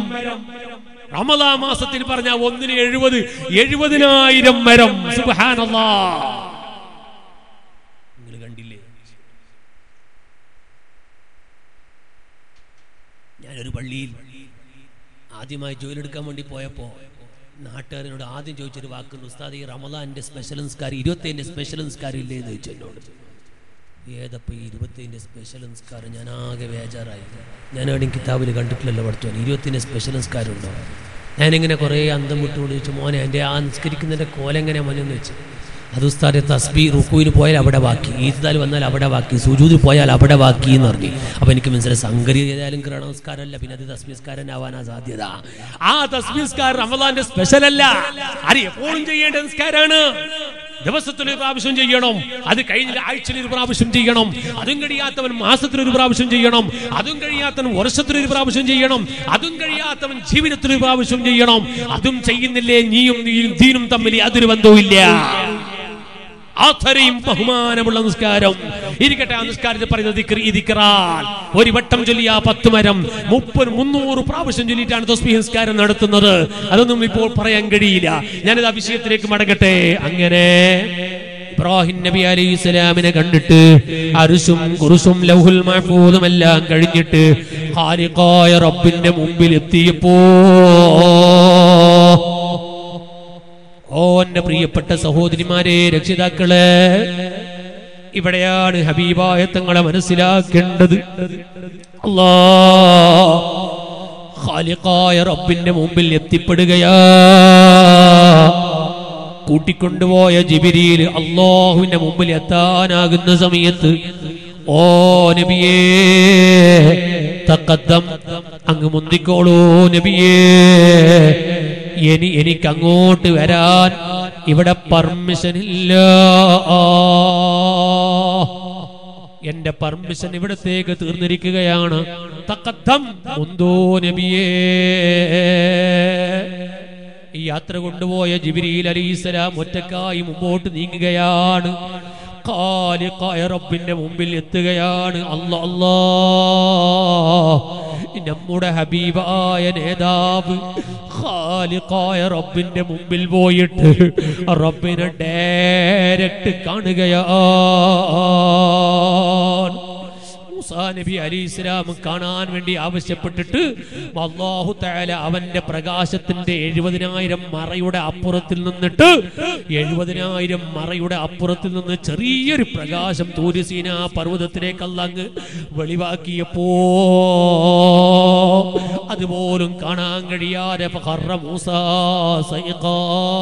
മൂസ നബി അലൈഹിസ്സലാം അവിടെ ബോധം കെട്ട് വീഴുകയാണ്. എങ്കിൽ ഒരു മറയുമില്ലാതെ, ഒരു തടസ്സവും ഇല്ലാതെ, കണ്ണിനൊരു മങ്ങലുമില്ലാതെ, ബോധം കെട്ടി വീഴാതെ ഡയറക്റ്റായി ഖാലിഖായ റബ്ബിനെ രണ്ട് കണ്ണുകൊണ്ട് ഹബീബായ തങ്ങൾ കാണുന്നു. എന്താണ് അവിടുത്തെ കണ്ണിന്റെ പവർ? 70,000 അപ്പുറത്ത് നിന്നൊരു ചെറിയ പ്രകാശം വന്നപ്പോ മൂസാ നബിക്ക് കാണാൻ കഴിഞ്ഞില്ലെങ്കിൽ ഒരു മറയും ഒരു തടസ്സവും ഇല്ലാതെ ഹബീബായ തങ്ങൾ ഡയറക്റ്റ് കാണുന്നു അല്ലാഹുവിനെ. ആ ഹബീബായ തങ്ങളെ ഒന്ന് ഞങ്ങൾക്ക് കാണാൻ നീ തൗഫീഖ് ചെയ്യണേ അല്ലാഹ്. മുഅ്മിനീങ്ങളെ, അങ്ങനെ കണ്ട ഉടനെ റബ്ബിനെ അല്ലേ കാണുന്നത്? റബ്ബിന്റെ മുമ്പിൽ അതാ ഹബീബായ നബി സല്ലല്ലാഹു അലൈഹി വസല്ലം തങ്ങൾ ഫഖറ സാജിദാ. കണ്ട ഉടനെ നബി സല്ലല്ലാഹു അലൈഹി വസല്ലം തങ്ങൾ സുജൂദിൽ വീഴുകയാണ്. ഒരു മനുഷ്യൻ അല്ലാഹുവിനിക്ക് ചെയ്യാൻ പറ്റിയ ഏറ്റവും നല്ല നന്ദി ശുക്ർ ഏതാണ്? അല്ലാഹുവിനിക്ക് കൊടുക്കാൻ പറ്റിയ ഏറ്റവും നല്ല സൽക്കർമ്മം ഏതാണ്? അത് സുജൂദാൽ. സുജൂദിനെ പോലോത്ത അല്ലാഹുവിനിക്ക് സമർപ്പിക്കാൻ പറ്റിയ ഒരു സൽക്കർമ്മം മനുഷ്യൻ ചെയ്യുന്ന കൂട്ടത്തിൽ വേറെ ഒന്നുമില്ല. ഏറ്റവും വലിയ ഇബാദത്ത് സുജൂദാ. അല്ലെ, നിങ്ങൾ ചിന്തിച്ചു നോക്ക്. എന്റെ ഈ നെറ്റിത്തടം ഈ 41 വയസ്സുകാലത്ത് എന്റെ ജീവിതത്തിൽ ഞാൻ എന്റെ റബ്ബിന്റെ മുമ്പിലാണ്ട് ഒരു പടപ്പിന്റെ മുമ്പിൽ ഈ നെറ്റി വെച്ചിട്ടില്ല. ആരെങ്കിലും വെച്ചിനോ? ആരും വെച്ചിട്ടില്ല. ഖാലിഖായ റബ്ബിന് വേണ്ടി മാത്രം വെക്കുകയാണ് ഈ നെറ്റി. അല്ലാഹു മരണം വരെ അത് നിലത്ത് വെക്കാൻ നമുക്ക് തൗഫീഖ് ചെയ്യട്ടെ. ആമീൻ ഉറക്കെ പറയണം. അല്ലാഹു തൗഫീഖ് ചെയ്യട്ടെ. എന്താ അങ്ങനെ പറയാൻ കാരണോ? ഇപ്പൊ കസാര നിസ്കാരങ്ങളാണ് ഹോബിയാ. കാസാര നിസ്കാരങ്ങൾ കണ്ടിട്ടില്ലേ? ഇടില്ലെന്ന് ഒറ്റ ചായറും കാണുന്നില്ല വെളിന്റെ ഉള്ളിൽ ഉണ്ടോ? അത് സുഖമില്ലാത്തവർ അങ്ങനെ ചെയ്യുന്നുണ്ട്. ഇതൊരു ഹോബിയാണത്. സുബ്ഹാനല്ലാഹ്. ഞാനൊരു സ്ഥലത്തിന് ഇങ്ങനെ പള്ളിക്ക് പോയി നോക്കുമ്പോൾ ഒരു 55-60 വയസ്സായ ഒരാൾ ഇങ്ങനെ ഓടി ഒരു 110 സ്പീഡിൽ ഇങ്ങനെ പള്ളിക്ക് വരാണ് ഓടിയിട്ട്. സുബ്ഹാനല്ലാഹ്. അയാൾ വന്ന്, ഞാനിങ്ങനെ അയാൾ ഓടിക്കൊണ്ടിരുമ്പോൾ ഇങ്ങനെ നോക്കുന്നുണ്ട്. അയാൾ വന്ന് ഒന്നു കൊടുത്ത് എന്നിട്ട് ഹൗദിലെത്തും പള്ളിൻ്റെ ഉള്ളിൽ ഓടിപ്പോയി ചയർ വെച്ചിട്ട് നിസ്കരിക്കുകയാണ്. കസാല വെച്ചിട്ട് 110 ഓടി വന്ന മനുഷ്യനാ കസാലം വെച്ച് നിസ്കരിക്കുകയാണ്. അത് കഴിഞ്ഞപ്പോൾ ഞാൻ അടിച്ച്, എന്താ ചാറ പരിപാടി നിങ്ങളെ പരിപാടി? നിങ്ങൾ 110 ഓടിയിട്ട് വന്നത്, പിന്നെ എന്തിനാ ഇരുന്നിട്ട് നിസ്കരിച്ച്? എനിക്കൊരു പ്രശ്നം കാണുന്നില്ലല്ലോ. ഉസ്താദെ, അത് ഓടി വരാൻ കാരണം മെല്ലെ വന്നാൽ കസാല കിട്ടൂല, അതുകൊണ്ട് ഓടി വന്നതാണ് എന്ന് പറഞ്ഞു. നോക്ക്, നിങ്ങൾ റാത്തീബിന്റെ 10 ഓടുന്നത് പോലെ ചയറിന് വേണ്ടി ഓടുന്ന കാരാണ്. അല്ലെ, നിങ്ങൾ ചിന്തിച്ചു നോക്കൂ. ഒരു ഹോബിയാ. എന്ത് ഈ നെറ്റി ഒന്ന് റബ്ബിന്റെ മുമ്പിൽ വെച്ചൂടെ? അത് ആഫിയത്തുണ്ടായിട്ട് ചെറിയൊക്കെ വിഷമുണ്ടായെങ്കിൽ അതൊക്കെ അങ്ങ് മാറ്റിവെച്ച് ഈ നെറ്റി ഒന്ന് റബ്ബിന്റെ മുമ്പിൽ വെക്കാൻ കഴിയുന്നില്ല എങ്കിൽ നമ്മളെപ്പോലത്തെ വൃത്തികെട്ട മനുഷ്യന്മാർ ലോകത്ത് വേറെ ആരാ? ഗൗരവത്തോടെയാണ് ഇത് ഞാൻ പറയുന്നത്. ഖസാര നിസ്കാരം ഹോബിയല്ല, തമാശയല്ല. എന്തോ ഒന്ന് നെറ്റി നിരത്തി വെച്ചൂടെ? ഹബീബായ തങ്ങൾ ഇസ്രാ മിറാജിന്റെ രാത്രിയിൽ ഖാലിഖായ റബ്ബിന്റെ മുമ്പിൽ കണ്ട ഉടനെ പോയി ചെയ്യുന്നത് അവിടുത്തെ നെറ്റി അങ്ങ് നിലത്ത് വെച്ച് സുജൂദ് ചെയ്യുകയാ. ഹബീബായ തങ്ങൾ സുജൂദിലങ്ങ് വീണപ്പോ അതാ ഖാലിഖായ റബ്ബ് ഇർഫഅ റഅസക യാ നബി അല്ലാഹ്, അങ്ങ് തല ഉയർത്തൂ നബിയേ, സൽ ചോദിച്ചോളൂ നബിയേ. മിറാജിന്റെ രാത്രിയിൽ ഹബീബായ തങ്ങൾ സുജൂദിൽ പോയി വീണപ്പോ തല ഉയർത്താൻ വേണ്ടി പറഞ്ഞിട്ട് പറയാണ്, ചോദിച്ചോളൂ നബിയേ. മുഅ്മിനീങ്ങളെ, ചോദിക്കാൻ വേണ്ടി പറയാണ്. ആ സമയത്ത് എന്തും ചോദിച്ചൂടെ?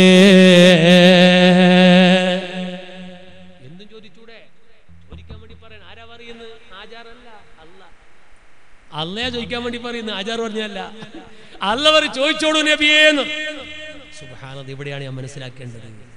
എന്നോട് പറഞ്ഞാലോ ചോദിച്ചോളൂ എന്നാ എന്ത് പറയും? പടച്ചോനെ, ഒരു സ്വിഫ്റ്റ് കാറുണ്ട്, 4.5 വർഷമായിട്ട് ഇങ്ങനെ ഓടി നട്ടല് പൊളിഞ്ഞോ, ഇവിടത്തിന് ഒരു ഇന്നോവ തന്നില്ലെങ്കിൽ, ഒരു ഇന്നോവ കിട്ടിയെങ്കിൽ റാഹത്തോടെ ഒന്ന് വേദന പൊട്ടിയായിരുന്നു അല്ലേ? നമ്മളങ്ങനെയല്ലേ ചോദിക്കുള്ളൂ? വലുതല്ലേ ചോദിക്കുള്ളൂ, ചെറുത് ചോദിക്കോ? ഇപ്പൊ സ്വിഫ്റ്റിന് പോലെ ഞാൻ പഠിച്ചോനെ 800 തന്നില്ലെങ്കിൽ അത് ചോദിക്കൂല. നമുക്ക് ദുനിയാവിന്റെ കുറെ കാര്യങ്ങളെ ചോദിക്കാനുള്ളത്. ചോദിച്ചോളൂ നബിയെ. ഹബീബായ തങ്ങൾ ചോദിക്കുന്ന ശൈലി നോക്കണം നിങ്ങൾ. ഇത് ഏതൊരു ചോദിക്കുന്ന മനുഷ്യർക്ക് പാഠമാണ്. എന്താണ് ഹബീബായ തങ്ങൾ പറയുന്നത്? ചോദിച്ചോളൂ നബിയെ എന്ന് പറയുമ്പോൾ ഹബീബായ തങ്ങൾ പറയാണ്, യാ അല്ലാഹ് ഇന്നക ഇത്തഖദത ഇബ്രാഹീമ ഖലീലാ, പടച്ചോനെ നീ ഇബ്രാഹിം നബിക്ക് ഖലീലുള്ള എന്ന ബഹുമാന പേര് കൊടുത്തിട്ടുണ്ടല്ലോ. വഅതൈതഹു മുൽക്കൻ അദീമാ, ഇബ്രാഹിം നബിക്ക് വലിയ അധികാരം കൊടുത്തിട്ടുണ്ടല്ലോ. വകല്ലംത മൂസാ തക്ലീമാ, മൂസാ നബിക്ക് കലാമുല്ലാ എന്ന സ്ഥാനം കൊടുത്തിട്ടുണ്ടല്ലോ. വഅതൈത സുലൈമാന മുൽക്കൻ അദീമാ, സുലൈമാൻ നബിക്ക് വലിയ പവർ കൊടുത്തിട്ടുണ്ടല്ലോ. വഅല്ലംത ഈസാ അത്തൗറാ, വഅല്ലംത മൂസാ വഈസാ അത്തൗറാത വൽ ഇൻജീൽ, മൂസാ നബിക്കും ഈസാ നബിക്കും തൗറാത്തും ഇൻജീലും കൊടുത്തിട്ടുണ്ടല്ലോ. യുബ്രിഉൽ അക്മാ വൽ അബ്റസ വഹിയൽ മൗതാ ബിഇദ്നില്ലാഹ്, മേർച്ചോറ ഹയാത്താക്കാൻ, കുഷ്ഠരോഗം വെള്ളപ്പാണ്ട് രോഗം മാറ്റിക്കൊടുക്കാനും ഈസാ നബിക്ക് വലിയ പവർ കൊടുത്തിട്ടുണ്ടല്ലോ. അല്ലാഹ് ചോദിച്ചോളൂ എന്ന് പറയുമ്പോ പ്രസിഡന്റിന് അത് കൊടുത്തില്ലേ, ഈ പ്രസിഡന്റ് ഇത് കൊടുത്തില്ല, ഉസ്താദിന് അത് കൊടുത്തില്ല, ആചാർക്ക് ഇത് കൊടുത്തില്ലേ, ചോദിക്കുന്നത് ശരിയുണ്ടോ? അവന്താ എനിക്ക് തരണം എന്നല്ല പറയുന്നത്. അവിടെ അങ്ങനെ കൊടുത്തിട്ടുണ്ട്, ഇവിടെ ഇങ്ങനെ കൊടുത്തിട്ടുണ്ട്, ഇവിടെ ഇങ്ങനെ കൊടുത്തിട്ടുണ്ട്, അവിടെ ഇങ്ങനെ കൊടുത്തിട്ടുണ്ട്. അതൊരു ചോദിക്കുന്ന ഒരു പ്രത്യേക ശൈലിയാ. അപ്പോഴാണ് ഖാലിഖായ റബ്ബ് പറയുന്നത്, ഓ നബിയേ ഖദ് ഇത്തഖതുക ഹബീബാ,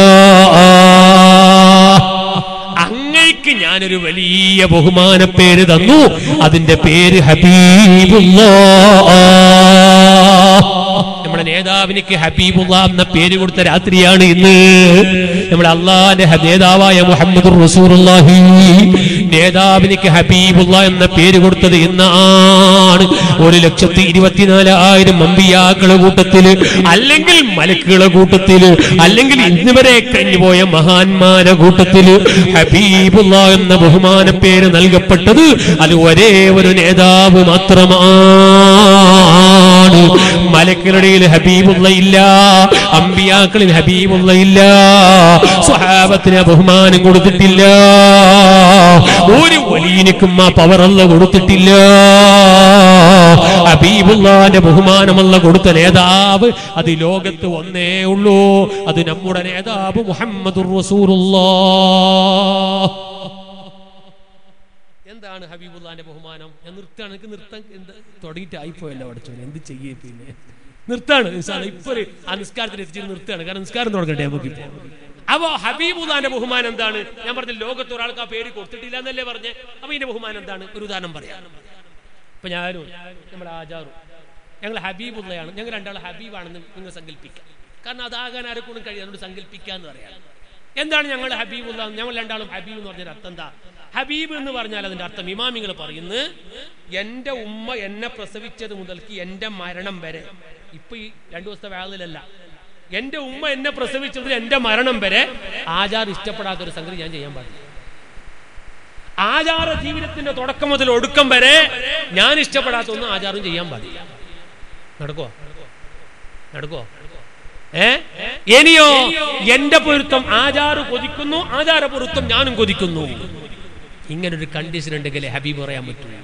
ആ കണ്ടീഷനുള്ള നേതാവ് ലോകത്തുള്ള ഒരേ നേതാവിനെ പഠിച്ചിട്ടുള്ളൂ, അത് മുഹമ്മദുർ റസൂലുള്ളാഹ്.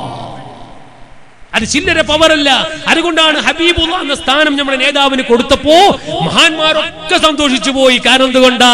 ഈ ഉമ്മത്തിന് അല്ലാഹു നരകത്തിൽ കടത്തൂല, ഈ ഉമ്മത്തിന് അല്ലാഹു നരകത്തിൽ കടത്തൂല. കാരണം ഹബീബുല്ലാ ഇഷ്ടപ്പെടാതൊരു സംഗതി അല്ലാഹു ചെയ്യൂല. ഈ ഉമ്മത്തിന് നരകത്തിൽ കടത്തല് ഹബീബായ തങ്ങൾക്ക് ഇഷ്ടമല്ല. അതുകൊണ്ട് ഈ വയല് കേൾക്കുന്ന ഉമ്മ, ഓ സഹോദരി സഹോദരാ, രക്ഷപ്പെടാൻ ഹബീബായ തങ്ങളെ പിടിച്ചോളൂ. ഹബീബുള്ള എന്ന പദവി കൊടുത്ത മഹാനേതാവാണ്. ആ നേതാവിനെ മുറുകെ പിടിച്ചുകൊണ്ട് അവിടത്തെ വല്ലാത്ത മഹബത്തുമായി കുറെ സ്വലാത്തങ്ങ് ചൊല്ലി ജീവിച്ചോളൂ. ഇരിക്കട്ടെ, ഹബീബുള്ള എന്ന പദവി കൊടുത്തിട്ട് അങ്ങനെ അവസാനം കുറെ കാര്യം കൊടുത്തിട്ട് പറയാണ്, ഓ നബിയേ ഫറൽതു അലൈക വഅലാ ഉമ്മതിക 50 സ്വലാത്ത്, അങ്ങേക്കും അങ്ങയുടെ ഉമ്മത്തിനും ഒരു 50 വക്ത് നിസ്കാരം ഫർളാക്കിയിട്ടുണ്ട് നബിയേ. വഖും ബിഹ അൻത വ ഉമ്മതുക, അങ്ങും അങ്ങയുടെ ഉമ്മത്തും പോയി 50 വക്ത് നിസ്കരിക്കൂ നബിയേ. 50 50ന്റെ കെട്ടുമായി ഹബീബായ തങ്ങൾ ഇന്ന് രാത്രി വരികയാണ്. ഇന്ന് രാത്രി റബ്ബിന്റെ മുമ്പിൽ നിന്ന് വരികയാ. വരുമ്പോ 7ാമത്തെ ആകാശത്തിലെത്തുമ്പോ ബൈത്തുൽ മഅമൂറിൽ ബഹുമാനപ്പെട്ട നബിയുല്ലാഹി ഇബ്രാഹിം സംസാരിക്കുന്ന, മോനെ വല്ലതും കിട്ടിയോ? കിട്ടി ഉപ്പാപ്പ, 50ന്റെ കെട്ട് കിട്ടിയിട്ടുണ്ട്. സുബ്ഹാനല്ലാഹ്. അവിടുന്ന് നേരെ താഴോട്ട് വന്ന് 6ാമത്തെ ആകാശത്തിലെത്തിയപ്പോ അവിടെയുണ്ട് കലീമുല്ലാഹി മൂസ. നേരത്തെ ബൈത്തുൽ മുഖദ്ദസിലേക്ക് കയറുമ്പോ ഖബറിന്റെ ഉള്ളിൽ കണ്ട മൂസാ നബി ഇല്ലേ, ഇപ്പൊ 6ാമത്തെ ആകാശത്തിൽ നിൽക്കുകയാണ്. ചോദിക്കുന്നു, നബിയെ അങ്ങേക്ക് വല്ലതും ലഭിച്ചോ? അപ്പോഴാണ് പറയുന്നു, അതേ ഒരു മൂസാ നബിയെ കിട്ടിയിട്ടുണ്ട്. 50 വക്ത് നിസ്കാരം എന്റെ കയ്യിൽ കിട്ടിയിട്ടുണ്ട്. അപ്പോഴാണ് മൂസ നബി പറയുന്നു, ഓ നബിയേ, ഇർജിഇ ഇലാ റബ്ബിക ഫസ്അൽഹു തഖ്ഫീക്. അതൊന്ന് ലഘൂകരിക്കാൻ വേണ്ടി ആവശ്യപ്പെട്ടു നബിയെ. അത് സാധിക്കുന്ന വിഷയമല്ല. 9 പ്രാവശ്യം മടക്കിയിട്ട് അതിനെ 5 വക്താക്കി മാറ്റുന്നു. അവസാനം അല്ലാഹ് പറഞ്ഞു, ഉന്ന 5 സലവാത്തിൻ കുല്ല യൗമിൻ വലൈലത്തിൻ കുല്ലു സ്വലാത്തിൻ ബിഅശ്രിൻ വതിൽക 50 സ്വലാ. ഒരു നിസ്കാരം 10ന്റെ സ്ഥാനത്താണ്, 5 വക്ത് നിസ്കാരം 50ന്റെ സ്ഥാനത്താണ്. അതുകൊണ്ട് 5 വക്ത് നിസ്കാരം നിസ്കരിച്ചോളൂ. അതിന് 50ന്റെ പവറാണ് നബിയേ. ഓ എന്റെ വാല് കേൾക്കുന്ന മുഅ്മിനീങ്ങളെ, ലൈവിലൂടെ വാല് കേൾക്കുന്ന സഹോദരങ്ങളെ, ഞങ്ങൾ 50 വക്ത് നിസ്കാരം അല്ലാഹ് ഇന്ന് കൊടുത്തയച്ചപ്പോ, ഇന്നത്തെ രാത്രിയിൽ ഉമ്മത്തിന് കൊടുത്തയച്ചപ്പോ, അതാ വരുന്ന 6ാമത്തെ ആകാശത്തിലുണ്ട്. ആരാണ്? എത്രയോ നൂറ്റാണ്ടുകൾക്ക് മുമ്പ് വഫാത്തായ മൂസാ നബി അലൈഹി ഇസ്ലാമിനെ ഖബറിലല്ലേ ഹബീബായ തങ്ങൾ കണ്ടത്. ആ ഖബറിന്റെ ഉള്ളിൽ വഫാത്തായി കിടക്കുന്നത് കണ്ട മൂസാ നബി അലൈഹി ഇസ്ലാം, വഫാത്തായ മൂസാ നബി അലൈഹി ഇസ്ലാം ഇടപെട്ടുകൊണ്ട് അതാ മധ്യവർത്തിയായിട്ട് നമ്മൾക്ക് 50 വക്ത് നിസ്കാരത്തിന് വഫാത്തായ മൂസാ നബി സഹായിച്ചിട്ട് 5 വക്ത് നിസ്കാരമാക്കി തന്നു. എന്നാൽ ഒരു കാര്യം പറയട്ടെ, മരിച്ചാൽ എല്ലാം തീർന്നുപോയി, ഇനി ഒരു കഴിവുമില്ല, അമ്പിയാക്കളെ സഹായമില്ല എന്ന് വാദിക്കുന്ന ബിദ്അത്തുകാരോട് പറയട്ടെ, നാളെ മുതൽ 50 വക്ത് നിസ്കരിച്ചോളൂ. ഞങ്ങൾക്ക് 5 തന്നത് വഫാത്തായ മൂസാ നബിയാണ്. വഫാത്തായ പിന്നെ ഒന്നും കഴിയില്ല, ഒരു സഹായമില്ല, ഒന്നും ചെയ്യാൻ കഴിയില്ലെന്നല്ലേ നിങ്ങളെ വാദം. എന്നാൽ നിങ്ങൾ നാളെ മുതൽ 50 വക്ത് നിസ്കരിച്ചോളൂ. ഞങ്ങൾക്ക് 5 തന്നത് അത് നമ്മുടെ നേതാവായ കലീമുല്ലാഹി മൂസാ. ഭൂമി ലോകത്തേക്ക് രാത്രി തന്നെ മടങ്ങി വന്നു. രാവിലെയാകുന്ന സമയത്ത് അതാ ഹബീബായ തങ്ങൾ പറയുന്നു, ഞാനിങ്ങനെ യാത്ര പോയി വന്നതാണ്. അബൂജഹൽ പരിഹസിക്കുന്നു, എല്ലാവരും പരിഹസിക്കുന്നു. ഇതാദ്യമായി കേൾക്കുന്നു സയ്യിദുന അബൂബക്കർ സിദ്ദീഖുൽ അക്ബർ തങ്ങൾ കേട്ട ഉടനെ പറയുന്നു, ഓ നബിയേ, അങ്ങ് യാത്ര പോയി വന്നതാണ് എങ്കിൽ ഞാനത് അംഗീകരിച്ചു പോയി നബിയേ. ആദ്യമായി സ്വീകരിക്കുന്ന നേതാവ് സയ്യിദുന അബൂബക്കർ സിദ്ദീഖ്. ആ വഴി പുണ്യമേറിയ നിസ്കാരത്തിന്റെ വാർഷികത്തിന്റെ രാത്രിയാണ്. അതിന് പുറമെ ഇന്നത്തെ രാത്രി നബി സല്ലല്ലാഹു അലൈഹി വസല്ലം തങ്ങൾക്ക് അല്ലാഹു തആല ഹബീബുല്ലാഹ് എന്ന പദവി കൊടുത്ത രാത്രിയാണ്. വലിയ പുണ്യമേറിയ രാത്രിയാണ്. ഈ ഉമ്മത്തിന് അല്ലാഹു തആല ഇബ്രാഹിം നബി അലൈഹിസ്സലാം പലതും കൊടുത്തയച്ച രാത്രിയാണ്. ആ പുണ്യമേറിയ രാത്രി ഒരുമിച്ച് കൂടെ നാം അർഹമുർ റഹീമായ റബ്ബ്, നീ ഇത് കബൂലാക്കി തരണം റഹ്മാനേ, നീ സ്വീകരിക്കണം റഹ്മാനേ. ഇൻഷാ അല്ലാഹ് നാളെ പകല് എല്ലാവരും നോമ്പ് നോക്കണമെന്ന് പ്രത്യേകം ഓർമ്മപ്പെടുത്തുകയാണ്. നോമ്പ് സുബ്ഹാനല്ലാഹ്, ഇവിടെ നല്ലത് മുടക്കാനായിട്ട് അല്ലാഹു തആല പടച്ചൊരു കൂട്ടരുണ്ട് വിദ്യാർത്ഥികാർ. ഇന്ന് എത്ര ക്ലിപ്പാണ് വന്നത്. ഓ റജബിന് നോമ്പോ, അത് ഏത് ഖുർആനിലാണ്, ഏത് കിതാബിലാണ്, ഏത് ഹദീസിലാണ്? ഞാൻ നിങ്ങളോട് പറയുന്ന കിതാബ് എല്ലാം ഞങ്ങളുടെ കയ്യിലുണ്ട്. ഷാഫി മദ്ഹബിന് ആവശ്യമായ എല്ലാ കിതാബും ഞങ്ങളുടെ കയ്യിലുണ്ട്. പക്ഷെ ഒരു കാര്യം ഞാൻ പറയുന്നു, ഞങ്ങൾക്ക് ഒരു കിതാബും വേണ്ട. എന്തേ? എന്റെ ഉപ്പാപ്പ അത് നോക്കിയിട്ടുണ്ട്, എന്റെ ഉമ്മാമ 27 നോമ്പ് നോക്കിയിട്ടുണ്ട്, അവരെ മുൻകാലത്ത് നോക്കിയിട്ടുണ്ട്, എന്റെ വാപ്പയും നോക്കിയിട്ടുണ്ട്. ഇങ്ങനെ ഞങ്ങളെ മുൻഗാമികളൊക്കെ ചെയ്തത് ഞങ്ങളും ചെയ്യുന്നു. ശരിക്കാൻ ആരും വരണ്ട. നമുക്ക് അതിനൊക്കെ തെളിവൻ തന്നെ വേണ്ടത് അല്ലേ? നമ്മുടെ മുൻഗാമികളൊക്കെ അത് നോക്കിയതാ, ഞങ്ങളും അത് നോക്കുന്നു. അതിനെതിരെ ആരും ശബ്ദിക്കാൻ നിൽക്കണ്ട. എന്നാൽ മഹത്തുക്കളായ പണ്ഡിതന്മാര് പറയുന്നുണ്ട് തുസന്നു യൗമുൽ മിഅ്റാജ്, മിഅ്റാജിന്റെ നോമ്പ് സുന്നത്തുണ്ട് കേട്ടോ. ഇമാം അൽ ഗസാലി റഹിമഹുല്ലാഹ് പറയുന്നുണ്ട്. അതുപോലെ ഫത്ഹുൽ ഇൽമിന്റെ ശറഹാകുന്ന ഇആനത്തിൽ പറയുന്നുണ്ട്. വേറെയും കുറേ കിതാബുകളിൽ നാളെ നോമ്പ് സുന്നത്താണെന്ന് പറയുന്നുണ്ട്. നബി സല്ലല്ലാഹു അലൈഹി വസല്ലം തങ്ങൾ പറയുന്നു നാളത്തെ നോമ്പിന് 60 കൊല്ലത്തെ ബഹുമാനമുണ്ട്. ഉമ്മമാരെ, നാളെ കഴിയുന്നവരൊക്കെയും നോമ്പ് നോക്കണം എന്ന് പ്രത്യേകം ഓർമ്മപ്പെടുത്തി ബീബി ആയിഷ. ബീബി ആയിഷ പേനയും കടലാസും കയ്യിൽ പിടിച്ചോളൂ, ഉറങ്ങിയാ പോയതന്നെ. ഇന്നത്തെ പ്രൈസിന്റെ കെട്ട് കണ്ടോ നിങ്ങൾ? അതിൻ്റെ ഉള്ളിൽ എന്തൊക്കെ ഉണ്ടെന്ന്? സ്വർണ്ണം എന്താ അതിൻ്റെ ഉള്ളിൽ? സ്വർണ്ണല്ലേ? അതിൻ്റെ ഉള്ളിൽ സ്വർണ്ണല്ലേ? ആയിരിക്കും അല്ലേ? സ്വർണ്ണായിരിക്കും അതിൻ്റെ ഉള്ളിൽ. മാഷാ അല്ലാഹ്, കെട്ടൊക്കെ ഇവിടെ റെഡിയാണ്. ഇന്നലത്തെ സമ്മാനം പ്രൈസ് ഇവിടെ റെഡിയാണ്. 2 ബക്കറ്റ് നിറയെ സാധനം. അതെന്താണെന്ന് പറഞ്ഞാൽ പിന്നെ അത് പയ്യെ നോക്കുമ്പോൾ അത്ഭുതം ഉണ്ടാവില്ല. ആദ്യം തന്നെ അറിഞ്ഞാൽ പിന്നെ അത്ഭുതം ഉണ്ടാവില്ല. അതുകൊണ്ട് ഇൻഷാ അല്ലാഹ് ഇനി ഇന്നത്തെ സമ്മാനത്തിലേക്ക് കിടക്കാൻ വേണ്ടി പോവാൻ. പക്ഷേ ഇന്നത്തെ ഈ ആയിഷ ബീവിന്റെ മധു പറയുന്ന സദസ്സിൽ 5 ചോദ്യം കൊടുത്തിട്ടുണ്ട് ഞാൻ. അതിൽ ഒരു ചോദ്യം നേരത്തെ ഇസ്രാ മിറാജിൻ്റെ കഴിഞ്ഞിട്ടായി. ഇനി 4 ചോദ്യം ബാക്കി. നേരത്തെ കേട്ടില്ല അല്ലേ? ആയിഷ ബീവിക്ക് വരട്ടെ, അപ്പം കേൾക്കാൻ തീരുമാനിച്ചിട്ടുണ്ടാവും. ഒരു ചോദ്യം നേരത്തെ കഴിഞ്ഞു പോയി. അത് നേരത്തെ ഞാൻ പറയുമ്പോൾ ശ്രദ്ധിക്കണേ, ഉത്തരം വരാനുണ്ട് ഞാൻ പറഞ്ഞിട്ടുണ്ട്, അവിടെ ശ്രദ്ധിക്കണം എന്ന് പറഞ്ഞിട്ടുണ്ട്. ഇനി 4 ഇൻഷാ അല്ലാഹ്. അങ്ങനെ നബി സല്ലല്ലാഹു അലൈഹി വസല്ലം തങ്ങളുടെ ഭാര്യയാകുന്ന ഖദീജ ബീബി റളിയല്ലാഹു അൻഹ വഫാത്താകുന്നു. ഞാൻ അതിന്റെ കാര്യങ്ങളൊക്കെ ഇന്നലെ വിശദീകരിച്ചിട്ടുണ്ട്. അങ്ങനെ ഖദീജ ബീബി റളിയല്ലാഹു അൻഹ വഫാത്തായപ്പോ ലമ്മാ മാതത് ഖദീജ റളിയല്ലാഹു അൻഹാ, ഖദീജ ബീബി റളിയല്ലാഹു അൻഹ വഫാത്തായ സമയം യഗ്തമൻ നബിയു സല്ലല്ലാഹു അലൈഹി വസല്ലം, ഹബീബായ തങ്ങൾ വലിയ ബേജാറിലാണ്, വലിയ വിഷമത്തിൽ കഴിയുന്ന സമയത്ത് ഫജാഅഹു ജിബ്രീൽ,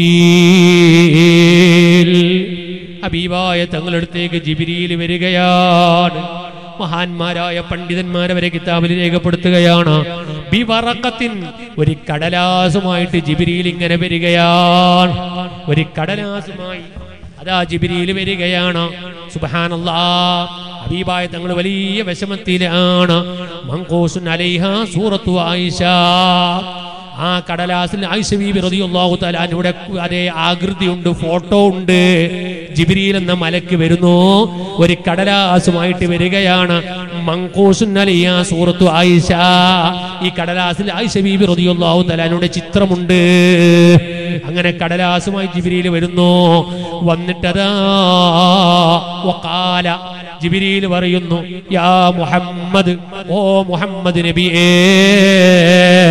ഞാൻ പറയുന്ന ചരിത്രം മുഴുവൻ ആധികാരികമാണ്. കിതാബ് നോക്കി വായിച്ചിട്ടാ പറയുന്നത്. നാളെ ആരെങ്കിലും തട്ടിപ്പുണ്ടാക്കാൻ നിൽക്കണ്ട. ആരാ പറയുന്നു? ഇന്നല്ലാഹ യുഖ്രിഉക സലാം, നബിയേ തങ്ങൾക്ക് അല്ലാഹ് അസ്സലാമു അലൈക്കും പറഞ്ഞിട്ടുണ്ട്. വയഖൂൽ, അല്ലാഹ് പറയുന്നുണ്ട്, ഇന്നി സവ്വജ്തുക അൽ ബിക്റത്തല്ലതി തുശ്ബിഹു ഹാദിഹി സൂറത ഫിസ്സമാ. ഈ കാണുന്ന സൂറത്തില്ലേ, ഫോട്ടോ ഇല്ലേ, ഇതിനോട് സാദൃശ്യമായ ഒരു പെണ്ണുണ്ട് ഇവിടെ. അവൾ കന്യക പെണ്ണാണ്, ബിക്റായ പെണ്ണാണ്, കന്യകത്വമുடைய പെണ്ണാണ്. ഇന്നുവരെ ഒരു പുരുഷൻ തൊടാത്ത പെണ്ണാണ്, ഒരു ഭർത്താവ് തൊടാത്ത പെണ്ണാണ്. ആ പെണ്ണിനെ അല്ലാഹു തആല തങ്ങൾക്ക് വിവാഹം കഴിച്ച് തന്നിട്ടുണ്ട് നബിയേ. ജിബ്രീൽ വന്നിട്ട് പറയാണ്, അല്ലാഹ് കല്യാണം കഴിച്ച് തന്നു കഴിഞ്ഞു നബിയെ ആ പെൺകുട്ടിയെ. അങ്ങനെ ജിബ്രീൽ വന്നിട്ടതാ പോകുന്നു. നബി സല്ലല്ലാഹു അലൈഹി വസല്ലം തങ്ങള് മക്കക്കാരോട് ചോദിക്കുന്നു, അൽ തഅരിഫീനി ഫി മക്കത്ത ബിക്റൻ തുശ്ബിഹു ഹാദിഹി സൂറ, ഈ കാണുന്ന ആകൃതിയോട് സമാനമായ ഒരു പെൺകുട്ടി, ഓ മക്കക്കാരായ പെണ്ണുങ്ങളെ, നിങ്ങൾക്ക് ഇങ്ങനെ ഒരു പെൺകുട്ടിയെ പരിചയമുണ്ടോ? അപ്പോഴാണ് ആ നാട്ടിലെ ഉമ്മമാര് പറയുന്നത്, അമ്മദേ ഞങ്ങൾക്ക് പരിചയമുണ്ട്. ആരാണ് ആ പെൺകുട്ടി? ബിൻതി അബൂബക്കർ സിദ്ദീഖ്, അത് സിദ്ദീഖുൽ അക്ബർ തങ്ങളെ മകളാണ് കേട്ടോ. ആ ജിബ്രീൽ കൊണ്ടുവന്ന് കാണിച്ചത് ആരെയാണ്? അരേ സിദ്ദീഖുൽ അക്ബർ തങ്ങളെ മകളാണ്. അങ്ങനെ നാട്ടിലെ ഉമ്മമാര് പറയുമ്പോ നബിയു സല്ലല്ലാഹു അലൈഹി വസല്ലം അബൂബക്കറിൽ അതാ നബി സല്ലല്ലാഹു അലൈഹി വസല്ലം അവர்கள் അബൂബക്കർ റളിയല്ലാഹു തആല അൻഹുവിനെ വിളിക്കുകയാണ്. ഉമ്മമാരെ ശരിക്ക് കേൾക്കണം, നമുക്ക് നന്നായി ദുആ ചെയ്യണം. മിറാജിന്റെ രാത്രിയാണ്, ഹബീബായ തങ്ങളെ മദ്ഹ് പറഞ്ഞ രാത്രിയാണ്. നമുക്ക് സമാപനം ഒരൽപ്പം ദിക്റും സ്വലാത്തും ചൊല്ലി ദുആ ചെയ്യണം. ആയിഷ ബീബി റളിയല്ലാഹു തആല അൻഹയുടെ മഹത്വം പറയുന്ന സരസാണ്. ഹബീബായ തങ്ങൾ വല്ലാതെ ഇഷ്ടപ്പെട്ട മഹദിയാണ്. ആ മഹദിയുടെ മഹത്വം പറയുന്ന ബർക്കത്ത് കൊണ്ട് അല്ലാഹ് ആയിഷ ബീവി കിടക്കുന്ന സ്വർഗ്ഗത്തിൽ കിടക്കാൻ ഞങ്ങൾക്ക് തൗഫീഖ് നൽകണേ അല്ലാഹ്. അങ്ങനെ നബി സല്ലല്ലാഹു അലൈഹി വസല്ലം തങ്ങൾ സിദ്ദീഖുൽ അക്ബർ തങ്ങളെ വരാൻ വേണ്ടി പറയാണ്. അതാ വന്നിട്ട് ചോദിക്കുന്നു, വഖാല ഇന്നലക ബിന്തു തുസ്ബിവാദിഹി, ഇതിനോട് സമാനമായ ഒരു മകൾ നിനക്കുണ്ടോ അബൂബക്കറേ? ആയിഷ എന്ന പേര് പറയുന്ന ഒരു പെൺകുട്ടി നിങ്ങൾക്കുണ്ടോ? സവ്വജനില്ലാഹു ബിഹാ, ആ പെൺകുട്ടി അല്ലാഹു എനിക്ക് വിവാഹം ചെയ്തു തന്നിട്ടുണ്ട്. വഅമറക അൻ തുസവ്വിജനി ബിഹാ ഫിൽ അർളി, ഭൂമി ലോകത്ത് നിങ്ങളോട് അല്ലാഹു തനിക്ക് കെട്ടിച്ചേരാൻ വേണ്ടി അല്ലാഹുവിന്റെ കൽപ്പനയുണ്ട്. വാനവലോകത്തുള്ള നിക്കാഹ് കഴിഞ്ഞ് നടന്നിട്ടുണ്ട്. അപ്പോഴാണ് കാല സിദ്ദീഖുൽ അക്ബർ തങ്ങൾ പറയുന്നു, ഓ നബിയേ, സംഗതിയൊക്കെ ശരിയാണ്, സംഗതിയൊക്കെ ശരിയാണ് കേട്ടോളൂ, സംഗതിയൊക്കെ ശരിയാണ്. പക്ഷേ ഇന്നഹാ സഗീറത്തുൻ, എന്റെ മോള് ചെറിയ കുട്ടിയാണ് നബിയേ. തങ്ങൾക്ക് 51-52 വയസ്സല്ലേ, ഇത് ചെറിയ കുട്ടിയാണ് നബിയേ. ഇന്നഹാ സഗീറത്തുൽ, അതാ ഒരു ചെറിയ കുട്ടിയാൻ, അഥവാ 6 വയസ്സ് മാത്രം പ്രായമായ കുട്ടിയാൻ. ഒരു കാര്യം മനസ്സിലാക്കണം, ഇസ്ലാമിൽ കല്യാണം നടത്താൻ പ്രായത്തിന് പരിധിയില്ല കേട്ടോ. 18 ഇസ്ലാമിന്റെ വയസ്സല്ല, ഇസ്ലാമിൽ അങ്ങനെ ഒരു വയസ്സില്ല കേട്ടോ. ഹബീബായ തങ്ങൾ 6 വയസ്സിന്റെ കുട്ടിയല്ലേ കല്യാണം കഴിക്കാൻ വേണ്ടി പോകുന്നത്, കഴിച്ചതോ 40 വയസ്സിന്റെ ഉമ്മയല്ലേ. ഇസ്ലാമിൽ നിക്കാഹിനൊരു പരിധിയില്ല കേട്ടോ.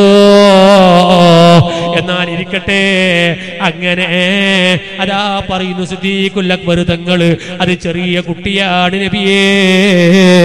അപ്പോഴാണ് നബി സല്ലല്ലാഹു അലൈഹി വസല്ലം തങ്ങൾ പറയുന്നത്, എന്താണ് ലൗലം തകുൻ സ്വാലിഹത്തൽ, ആ പെൺകുട്ടി ഒരു സ്വാലിഹത്തായ പെൺകുട്ടി അല്ല എങ്കിൽ ലമാ സവ്വജനില്ലാഹു ബിഹാ, അല്ലാഹു എനിക്ക് ആ പെൺകുട്ടിയെ കെട്ടിച്ചു തരുമായിരുന്നില്ല. അവർ സ്വാലിഹായൊരു കുട്ടി ആയതുകൊണ്ടല്ലേ അല്ലാഹു കെട്ടിച്ചു തന്നത്. അതുകൊണ്ട് അള്ളാന്റെ തീരുമാനം എന്ന് പറഞ്ഞപ്പോ അവിടെ തന്നെ സിദ്ദീഖുൽ അക്ബർ തങ്ങൾ ഹബീബായ തങ്ങൾക്ക് നിക്കാഹ് ചെയ്തു കൊടുക്കുന്നു. വീട്ടിലേക്ക് പോയിട്ടില്ല, ഉമ്മയോട് അന്വേഷണം പറഞ്ഞിട്ടില്ല, ആരോടും മുഷാവറ നടത്തിയിട്ടില്ല. ഹബീബായ തങ്ങൾക്ക് അള്ളാന്റെ കൽപ്പനയല്ലേ വന്നത്. അതേ സദസ്സിൽ വെച്ച് തന്നെ സിദ്ദീഖുൽ അക്ബർ തങ്ങൾ തന്റെ മകളെ അതാ കെട്ടിച്ചു കൊടുക്കുകയാണ്. അബൂബക്കർ ഇലാ മൻസിലിഹി, സിദ്ദീഖുൽ അക്ബർ തങ്ങൾ അതാ വീട്ടിലേക്ക് മടങ്ങുന്നു. ഹബീബായ തങ്ങൾ ആയിഷ ബീവിക്ക് കൊടുക്കാൻ വേണ്ടി, നിക്കാഹിന്റെ വകയായി കൊടുക്കാൻ വേണ്ടി വലിയൊരു പാത്രത്തിലതാ നല്ല ഈത്തപ്പഴം കൊടുത്തയച്ചിട്ടുണ്ട്. ആ ഈത്തപ്പഴവുമായിട്ടതാ ആയിഷ ബീവി റളിയല്ലാഹു തആല അൻഹയുടെ വീട്ടിലേക്ക് പോകുന്നു. അതേ സിദ്ദീഖുൽ അക്ബർ റളിയല്ലാഹു അൻഹു. അങ്ങനെ അതാ നിക്കാഹ് അവിടെ നടക്കുകയാണ്. അല്ലാഹു തആല നിക്കാഹ് ചെയ്തു കൊടുത്തു. വാനവലോകത്ത്, ഭൂമി ലോകത്ത് സിദ്ദീഖുൽ അക്ബർ തങ്ങൾ നിക്കാഹ് ചെയ്തു കൊടുത്തു. അങ്ങനെയുള്ള ചെറിയ കുട്ടിയാണ് മഹദിയായ ആയിഷ ബീബി റളിയല്ലാഹു അൻഹാ. ഹബീബായ തങ്ങൾ കല്യാണം കഴിക്കുകയാണ്. എപ്പോഴാണ് കല്യാണം കഴിക്കുന്നത്? 53-ാമത്തെ വയസ്സിലല്ലേ ഹിജ്റ പോയത്. 53-ാമത്തെ വയസ്സിലല്ലേ ഹബീബായ തങ്ങൾ ഹിജ്റ പോകുന്നത്. ഹിജ്റ പോകുന്നതിന്റെ 10 മാസം മുമ്പാണ് ഹബീബായ തങ്ങൾ കല്യാണം കഴിക്കുന്നത്. അഥവാ ആയിഷ ബീവിക്ക് 6 വയസ്സാണ്. 6 വയസ്സാണ്. അഥവാ റസൂലുള്ളാഹിന്റെ 52-ാമത്തെ വയസ്സിലാണ് കല്യാണം കഴിക്കുന്നത്. 51-ലേക്ക് തുടക്കം കുറിക്കുമ്പോഴാണ് ഖദീജ ബീബി വഫാത്തായത്. 52-ലാണ് കല്യാണം കഴിക്കുന്നത്. അഥവാ 53-ൽ ഹിജ്റ പോകുന്നതിന് തൊട്ട് 10 മാസങ്ങൾക്ക് മുമ്പാണ് കല്യാണം കഴിക്കുന്നത്.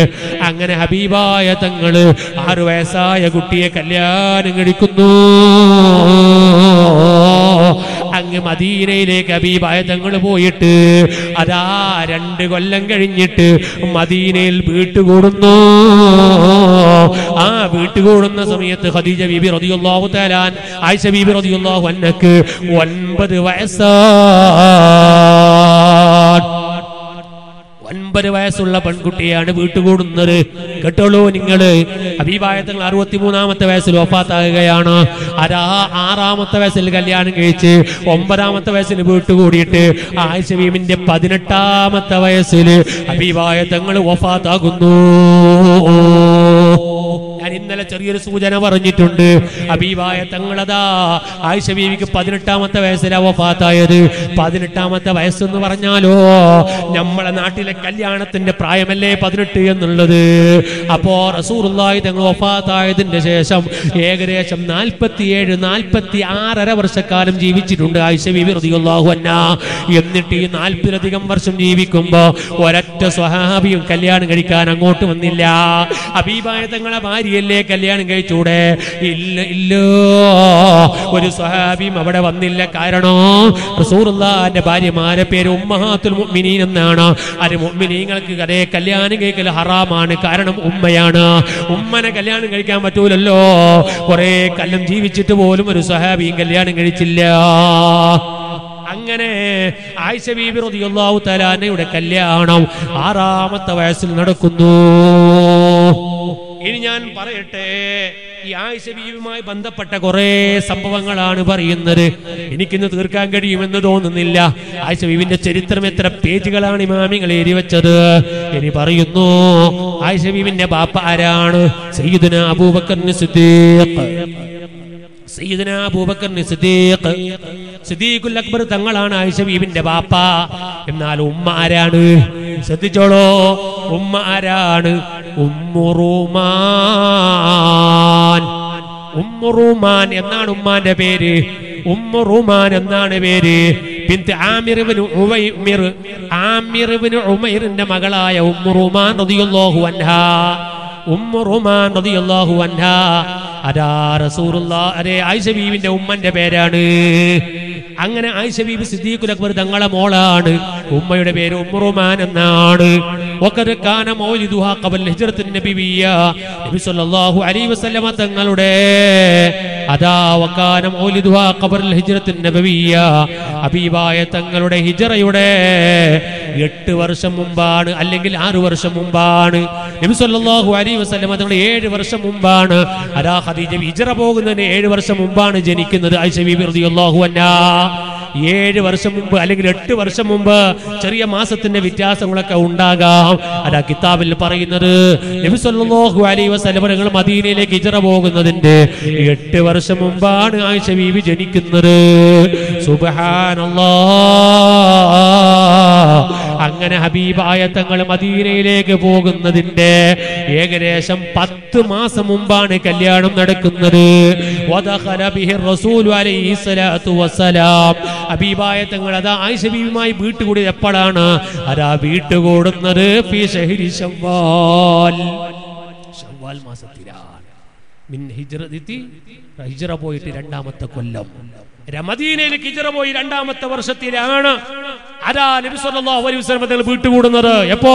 വദാലിക ബഅദ റുജൂഇഹി മിൻ ഗസ്വതി ബദർ, ബദർ യുദ്ധം കഴിഞ്ഞ് മടങ്ങി വന്നതിന്റെ ശേഷം, ബദർ യുദ്ധം കഴിഞ്ഞ് മടങ്ങി വന്നതിന്റെ ശേഷമാണ് ആയിഷ ബീബി റളിയല്ലാഹു തആല നബി സല്ലല്ലാഹു അലൈഹി വസല്ലം തങ്ങൾ വീട്ടുകൂടുന്നത്. അന്ന് ആയിഷ ബീബി റളിയല്ലാഹു അൻഹക്ക് 9 വയസ്സാണ്. 9 വയസ്സാ. ഞാൻ ഇടയ്ക്ക് വെച്ചൊരു കാര്യം പറയട്ടെ. നബി സല്ലല്ലാഹു അലൈഹി വസല്ലം തങ്ങളെ ഇസ്രാ മിറാജ് നടന്നത് 51-ാമത്തെ വയസ്സിലാണ്. ആയിഷ ബീവിനെ കല്യാണം കഴിച്ച 52-ാമത്തെ വയസ്സിലാണ്. വീട്ടുകൂടിയത് 55-ാമത്തെ വയസ്സിലാണ്. എന്നാൽ ഇവിടുത്തെ ബിദ്അത്തുകാര് പറയുന്നു നബി സല്ലല്ലാഹു അലൈഹി വസല്ലം തങ്ങൾ ഇസ്രാ മിറാജിനെ വിമർശിച്ചുകൊണ്ട് പറയാണ്, റസൂലുള്ളാഹിക്ക് അങ്ങനെ ഒരു ഇസ്രാ മിറാജ് നടന്നിട്ടേ ഇല്ല. കാരണം എന്താണ്? ആയിഷ ബീബി റളിയല്ലാഹു അൻഹ പറയാണ്, മിറാജിന്റെ രാത്രി ഹബീബായ തങ്ങൾ എന്റെ പുരയിൽ തന്നെ ഉണ്ടായിരുന്നു. എങ്ങനെയുണ്ട് ചരിത്രം? കല്യാണം കഴിക്കുന്നത് ഹിജ്റ പോയി ഇസ്രാ മിറാജ് കഴിഞ്ഞിട്ട് പിറ്റത്തെ കൊല്ലം കല്യാണം കഴിക്കുന്നത്. 52 കല്യാണം കഴിക്കുന്നത്, 51 ഇസ്രാ മിറാജ് പോകുന്നത്, 52 കല്യാണം കഴിക്കുന്നത്, 55 വയസ്സാകുമ്പോഴേ വീട്ടു കൂടുന്നത്. ആ ആയിഷ ബീവിന്റെ ഹദീസാണ് മിറാജിന് രാത്രി അള്ളാഹ് നബി എന്റെ കൂടെ തന്നെ ഉണ്ടായിരുന്നു, എവിടെയും പോയിട്ടില്ല. ഈ ഹദീസ് ഇവിടെ സലഫികൾ പറയാണ്, ഇവിടെ ഹബീബായ തങ്ങൾ അത് ആയിഷ ബീവി പറയുന്നത് എന്റെ കൂടെ തന്നെ ഉണ്ടായിട്ടുണ്ട്, അത് ഇസ്രാ മിറാജ് നടന്നിട്ടില്ല. ഞാൻ പറയുന്നു അത് ആയിഷ ബീവിന്റെ മേൽ ആരോ പച്ചക്കള്ളം വെച്ചിട്ടുണ്ടാക്കിയ ഹദീസാണ്. ആയിഷ ബീവിന്റെ മേൽ പച്ചക്കള്ളം ഉണ്ടാക്കി വെച്ച ഹദീസാണത്.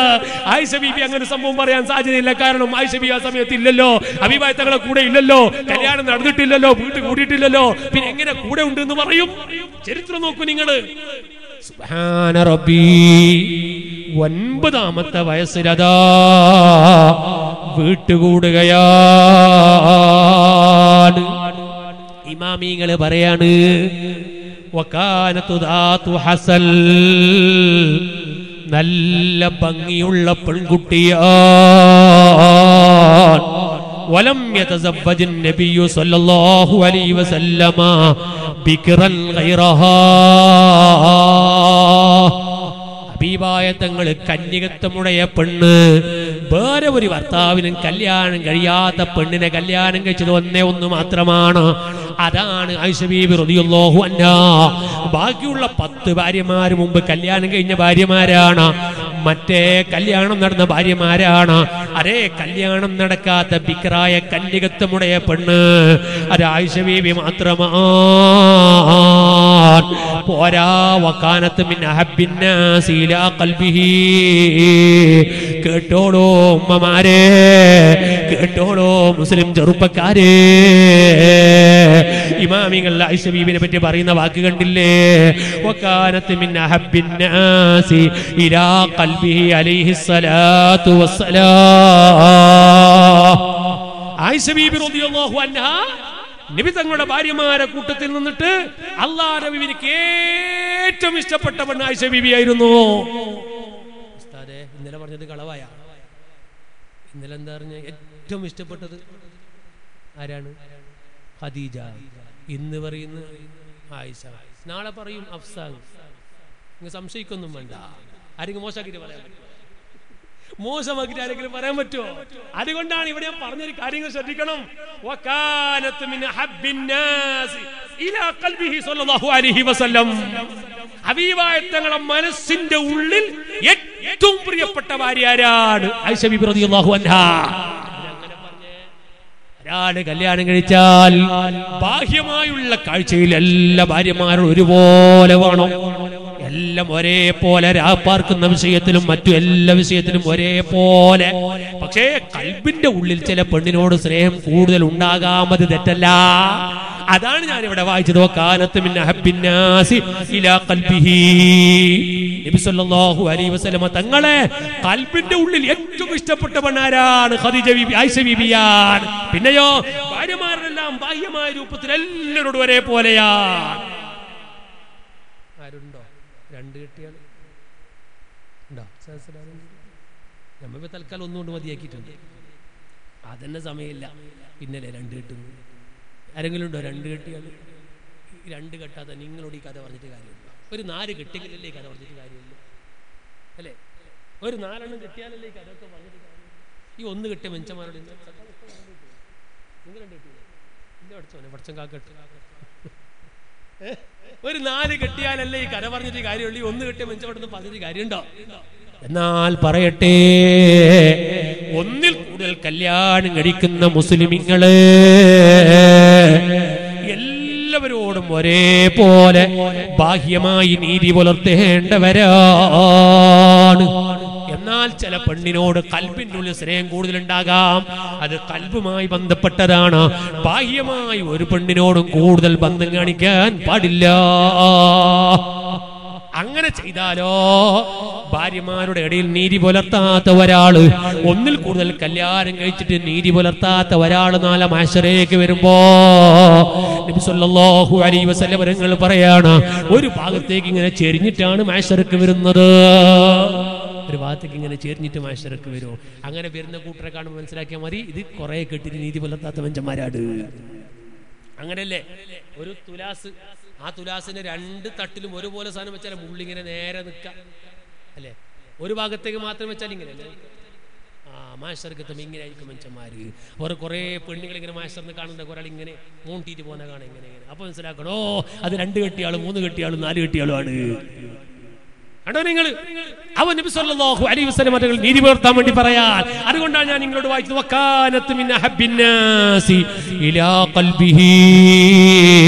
ഹബീബായ തങ്ങളെ ഖൽബിന്റെ ഉള്ളിൽ വല്ലാത്ത ഇഷ്ടപ്പെട്ട മഹദി അത് ആയിഷ ബീബിയാണ് കേട്ടോ. അതുകൊണ്ടല്ലേ സുഇല അലൈഹിസ്സലാത്തു വസ്സലാം നബി സല്ലല്ലാഹു അലൈഹി വസല്ലം തങ്ങളോട് ചോദിക്കുകയാണ്, അയ്യുന്നാസി അഹബ്ബു ഇലൈക യാ റസൂലല്ലാഹ്, ജനങ്ങളിൽ തങ്ങൾക്ക് ഏറ്റവും ഇഷ്ടപ്പെട്ടത് ആരാണ് നബിയേ? ജനങ്ങളിൽ നിന്ന് ഏറ്റവും ഇഷ്ടപ്പെട്ട ആളാരാണ്? ഖാലൻ നബിയു സല്ലല്ലാഹു അലൈഹി വസല്ലമ. അപ്പോഴാണ് ഹബീബായ തങ്ങൾ പറഞ്ഞു, എനിക്ക് ഏറ്റവും ഇഷ്ടപ്പെട്ട ആളാരാണെന്നറിയുമോ? ആയിഷ. അത് ആയിഷ ബീബി റളിയല്ലാഹു അൻഹയാണ്. ചോദിക്കപ്പെട്ടു എന്ന പുരുഷന്മാരെ കൂട്ടത്തിൽ ഞങ്ങൾക്ക് ഏറ്റവും ഇഷ്ടപ്പെട്ട ആളാരാ? അപ്പോഴാണ് നബി സല്ലല്ലാഹു അലൈഹി വസല്ലം തങ്ങൾ പറഞ്ഞു, അബൂഹാ, അത് ആയിഷ ബീവിന്റെ ബാപ്പയാണ് കേട്ടോ. അക്ബർ റളിയല്ലാഹു അൻഹു. പുരുഷന്മാരെ കൂട്ടത്തിൽ ഏറ്റവും ഇഷ്ടപ്പെട്ട ആൾ സിദ്ദീഖുൽ അക്ബർ തങ്ങളാണ്. പെണ്ണുങ്ങളുടെ കൂട്ടത്തിൽ ഹബീബായ തങ്ങൾക്ക് ഏറ്റവും ഇഷ്ടപ്പെട്ടത് ആയിഷ ബീവിയാ. ആയിഷ ബീവിന്റെ മധുഹങ്ങ് കേട്ടുണ്ടല്ലോ, നിങ്ങൾ വിചാരിക്കും പഠിച്ചോൻ അങ്ങനത്തെ ഒരു ആയിഷ നമുക്ക് കിട്ടിയെങ്കിൽ എന്ന് വിചാരിക്കും അല്ലേ? ഞാനിങ്ങനെ മിസ്കാത്തൊക്കെ ഹദീസ് ഓതി അങ്ങനെ ദർസിലൊക്കെ ഓതി പഠിക്കുന്ന കാലത്തും കിതാബ് ചൊല്ലി കൊടുക്കുന്ന കാലത്തും ഇങ്ങനെ ആയിഷ ബീവിന്റെ മഹത്വം കേൾക്കാണ്. കിതാബിൽ ശ്രദ്ധിക്കണം, ആയിഷ ബീവിന്റെ മഹത്വം ഇങ്ങനെ കേൾക്കാണ്. അപ്പൊ ഞാൻ വിചാരിച്ചു ഈ പഠിച്ചോനെ ഇതുപോലത്തെ ഒരു ആയിഷ നമുക്ക് കിട്ടിയെങ്കിൽ പഠിച്ചോനെ. അങ്ങനെ കല്യാണം കഴിക്കാൻ വേണ്ടി തീരുമാനിച്ചു. ഉപ്പ പറഞ്ഞു, ഇതരാ അവിടെ ഒരു ഫൈസി ഉസ്താദ് ഉണ്ട്, അയാളെ മോളെ കല്യാണം ഉണ്ടോലോ, ഇങ്ങനെ നിങ്ങൾ അന്വേഷിച്ചിട്ടുണ്ടെന്ന് പറഞ്ഞു. ഞാൻ പറഞ്ഞു ഉപ്പ തീരുമാനിച്ചോളി, നമുക്ക് തീരുമാനിക്കാനാണ്. അങ്ങനെ ഉപ്പയും ഉമ്മ പെണ്ണ് കാണാൻ വേണ്ടി പോയപ്പോൾ ഞാൻ പറഞ്ഞു, ഉമ്മ പെണ്ണിൻ്റെ പേര് ബുഷറ എന്നാ തോന്നുന്നത്, എനിക്ക് വേണ്ടെന്ന് പറഞ്ഞു. എനിക്ക് വേണ്ട. അങ്ങനെ ഉമ്മ നോക്കാൻ ഞാൻ നോക്കിയിട്ട് വരുന്ന പറഞ്ഞിട്ട് പോയിട്ട് എൻ്റെ ഉമ്മ പറയുന്നത് ബുഷറ അല്ലടാ ആയിഷടാ. ബുഷറല്ല ആയിഷ. അൽഹംദുലില്ലാ കിട്ടിയത് ആയിഷ തന്നെയാണ്. അപ്പൊ നീയത്ത് പോലെ ആയിട്ടുണ്ട് എന്നാ പറയുന്നതിന്റെ അർത്ഥം. ഇരിക്കട്ടെ പ്രിയപ്പെട്ട സഹോദരങ്ങളെ, നല്ല പൈസ കൊടുക്കണം കേട്ടോ. നമ്മൾ സക്കാഫിസ്ഥാനിൽ വരുന്നതാണ് കുട്ടികളെ തട്ടിപ്പാക്കുന്നത് വിചാരിച്ചിട്ടതാ. അങ്ങനെ പ്രിയപ്പെട്ട സഹോദരങ്ങളെ ഇരിക്കട്ടെ, ഞാൻ പറഞ്ഞു വന്നത് അപ്പൊ പുരുഷന്മാരെ കൂട്ടത്തിൽ ആരാ? അപ്പോഴാണ് പറയുന്നു നബി സല്ലല്ലാഹു അലൈഹി വസല്ലം തങ്ങൾ അബൂഹാ, ആയിഷ ബീവിന്റെ ബാപ്പയാണ് കേട്ടോ. കാനത്ത് ആയിഷ റളിയല്ലാഹു അൻഹ, ആയിഷ ബീബി റളിയല്ലാഹു അൻഹ ദഅത്തു ജമാലിൻ വഅഖലിൽ, നല്ല ഭംഗിയുടെ പെണ്ണാണ്, നല്ല ബുദ്ധിയുടെ പെണ്ണാണ്. അങ്ങനെ നബി സല്ലല്ലാഹു അലൈഹി വസല്ലം തങ്ങളുടെ വല്ലാത്ത ഇഷ്ടപ്പെട്ട പെണ്ണാണ്. വഖദ് റആ സൂറതഹാ ഫി മനാം. നബി സല്ലല്ലാഹു അലൈഹി വസല്ലം തങ്ങൾക്ക് നേരത്തെ ഞാൻ പറഞ്ഞില്ലേ, ജിബ്രീൽ ഒരു കടലാസുമായി വന്ന ചരിത്രം ഞാൻ നിങ്ങളുടെ മുമ്പിൽ പറഞ്ഞില്ലേ. ഇനി അതാ മറ്റൊരു സംഭവം നിങ്ങൾ കേൾക്കണോ? അതാ ആയിഷ ബീബി റളിയല്ലാഹു തആല അൻഹ പറയാറുണ്ട്, നബി സല്ലല്ലാഹു അലൈഹി വസല്ലം തങ്ങൾ അതാ പറയാണ്, ഓ ആയിഷ, നീ കല്യാണം കഴിക്കുന്നതിന് മുമ്പ് നിന്റെ സൂറത്ത് അതാ നിന്റെ ഈ കാണുന്ന ആകൃതി ഞാൻ സ്വപ്നം കണ്ടിട്ടുണ്ട് കേട്ടോ. ഞാനിങ്ങനെ സ്വപ്നത്തിൽ കാണുന്ന സമയത്ത് ഒരാൾ അവിടെ നിൽക്കുന്നുണ്ട്. ഞാൻ ചോദിക്കുന്ന അയാളോട് ആരാണത്, ഈ പെണ്ണ് ആരാ? അപ്പോഴാണ് എനിക്ക് അയാൾ പറഞ്ഞത്, നിന്നാ സതകൂനു സൗജതക, നിങ്ങളെ ഭാര്യയാകാൻ വേണ്ടി പോകുന്ന പെണ്ണാണത്. ഉരീതുക ഫിൽ മനാമി സലാസ ലയാലിൽ, 3 രാത്രിയിൽ ആയിഷ നിന്റെ സ്വപ്നം ഞാൻ കണ്ടിട്ടുണ്ട്. 3 രാത്രി നിന്റെ സ്വപ്നം ഞാൻ കണ്ടിട്ടുണ്ട്. ജാഹബിൽ മലക, അരാ മലക്ക് വന്നിട്ടുണ്ട്. ഫീ സരിഖത്തിൻ മിൻ ഹരീർ, ഒരു പട്ടിന്റെ കഷ്ടവുമായിട്ട് വന്നിട്ടുണ്ട്. ഒരു പട്ടു തുണിയുടെ കഷ്ടവുമായിട്ട് ജിബ്രീൽ സ്വപ്നത്തിൽ വരികയാണ്. വയഖൂൽ, എന്നിട്ട് പറയുന്നു, ഹാദി ഇംറാതുക, ഒരു പട്ടിന്റെ തുണി കഷ്ടം എന്റെ കയ്യിൽ തന്നിട്ട് ജിബ്രീൽ പറയാണ്, ഓ നബിയേ, ഇത് നിങ്ങളെ അതാ നിങ്ങളെ ഭാര്യയാണ്. ഫക്ഷിഫ് അൻ വജ്ഹിക ഫൈദാ അൻത ഫീഹി. നബി സല്ലല്ലാഹു അലൈഹി വസല്ലം തങ്ങൾ പറയാണ്, അങ്ങനെ ജിബ്രീലിന്റെ കയ്യിൽ ആ കടല തുണി ഇങ്ങനെ തന്നപ്പോ ഞാനങ്ങ് തുറന്നു നോക്കുന്ന സമയത്ത് വരുന്നതിന്റെ ഉള്ളിൽ ആയിഷ ബീവിയെ കാണുകയാണ്. അതാ നബി സല്ലല്ലാഹു അലൈഹി വസല്ലം അരങ്ങള് കല്യാണത്തിന്റെ ശേഷം ആയിഷ ബീവിയോട് അരങ്ങ് പറയാറുണ്ടായിരുന്നു. സുബ്ഹാനല്ലാഹ്. അങ്ങനെ നബി സല്ലല്ലാഹു അലൈഹി വസല്ലം തങ്ങള് 11ഓളം ഭാര്യമാരില്ലേ, എല്ലാ ഭാര്യമാരടുത്തേക്കും ഓരോ ദിവസം ഇങ്ങനെ താമസിക്കാൻ വേണ്ടി പോകുമല്ലോ. അങ്ങനെ ആയിഷ ബീവിന്റെ അടുത്തേക്ക് താമസിക്കാൻ വേണ്ടി വരുന്ന ദിവസമില്ലേ, വലിദാ കാന സഹബുൽ കിറാമി യതഹറൗന ബിഹദായാഹു മിന റസൂലി യൗമി ആയിഷ റളിയല്ലാഹു അൻഹാ. ആയിഷ ബീവിയല്ലേ റസൂലിനെ വളരെ ഇഷ്ടപ്പെടുന്ന പെണ്ണ്. അത് നബി സല്ലല്ലാഹു അലൈഹി വസല്ലം തങ്ങൾ പറഞ്ഞതുമല്ലേ, എനിക്ക് ഏറ്റവും ഇഷ്ടപ്പെട്ടത് ആയിഷയാണെന്ന് പറഞ്ഞില്ലേ. അതുകൊണ്ട് തന്നെ സ്വഹാബത്ത് എന്തെങ്കിലും ഹബീബായ തങ്ങൾക്ക് ഹദിയ കൊടുക്കാൻ ഉദ്ദേശിച്ചാൽ, സ്വഹാബത്ത് റസൂലുള്ളാഹിക്ക് വല്ലതും ഹദിയ കൊടുക്കാൻ ഉദ്ദേശിച്ചാൽ ആയിഷ ബീവിന്റെ അടുത്ത് താമസിക്കുന്ന അന്നത്തെ ദിവസത്തിൽ എന്നെ കാത്തുക്കാണ്. വേറെ 10 ഭാര്യമാർ വേറെ ഉണ്ട്. ആയിഷ ബീവിന്റെ അടുത്ത് താമസിക്കുന്ന ആ രാത്രിയിൽ കൊണ്ടുപോയി ഹദിയകൾ മുഴുവൻ അവിടെ കൊണ്ടുപോയിട്ട് കൊടുക്കാട്. അങ്ങനെ ഇത് നടക്കുന്നു. എല്ലാ ആയിഷ ബീവിന്റെ അടുത്തേക്ക് കൊണ്ടെടുക്കുമ്പോൾ ഫജിത്തമാത്ത് ഉമ്മഹാത്തുൽ മുഅ്മിനീൻ, റസൂലുള്ളാഹിന്റെ എല്ലാ ഭാര്യമാരും ഒരു മീറ്റിംഗ് കൂടി, എല്ലാവരും ഒരുമിച്ച് കൂടി. എവിടെ ഒരുമിച്ച് കൂടുന്നത്? ഇന്ത ഉമ്മി സലമ. ഉമ്മി സലമത്ത് റളിയല്ലാഹു തആല അടുത്ത് ഒരുമിച്ച് കൂടി. എന്നിട്ട് പറയാണ്, എല്ലാ പെണ്ണുങ്ങളും പറഞ്ഞു, ഉമ്മു സലമ വല്ലാഹി വല്ലാഹി ഇന്നനാ സയതഹറൗന ബിഹദായഹും യൗമി ആയിഷ. എല്ലാവരും ഹദിയ കൊണ്ടെടുക്കുന്നത് ആയിഷ ബീവിന്റെ താമസിക്കുന്ന ദിവസത്തിലാണ്. അതുകൊണ്ട് റസൂലുള്ളാഹിനോട് പറയണം, നമുക്കതിന് വിഷമുണ്ട്, എന്റെ എല്ലാവരും ഹദിയ അന്ന് കൊണ്ടുപോയിട്ട് കൊടുക്കുന്നത്.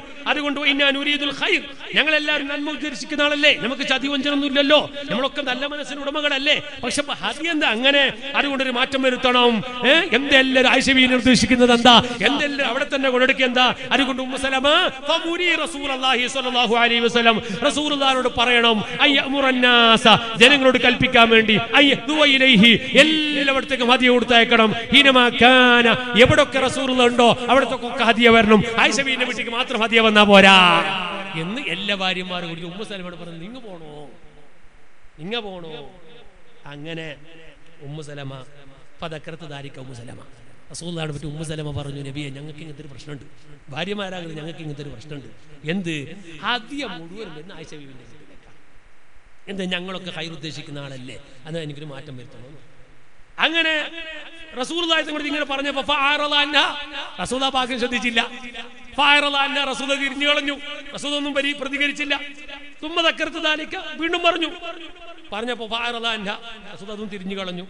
അങ്ങനെ 3ാമത്തെ പ്രാവശ്യം പറഞ്ഞു, ഉമ്മു സലമ, നബിയെ ഒരു മാറ്റം വരുത്തണം, ഭാര്യമാർക്ക് പ്രശ്നമുണ്ട്, എല്ലാവരും ആയിഷ ബീവിന്റെ വീട്ടിൽ ഇങ്ങനെ കൊണ്ടെടുത്താൽ പറ്റൂല, നമ്മളൊക്കെ ഭാര്യമാരനല്ലേ, ഞങ്ങളൊക്കെ ഖൈർ ഉദ്ദേശിക്കുന്ന ആളല്ലേ, അതുകൊണ്ട് ഒരു മാറ്റം വരുത്തണം എന്ന് പറഞ്ഞപ്പോ സല്ലല്ലാഹു അലൈഹി വസല്ലം, നബി സല്ലല്ലാഹു അലൈഹി വസല്ലം 3ാമത്തെ പ്രാവശ്യത്തിന് പറഞ്ഞു, യാ ഉമ്മ സലമ,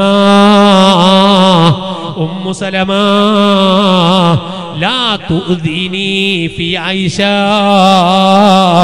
ആയിഷ ബീവിന്റെ വിഷയത്തിൽ നിങ്ങൾ എന്നെ ഇടങ്ങേറാക്കല്ലേ, പോയിക്കോളൂ.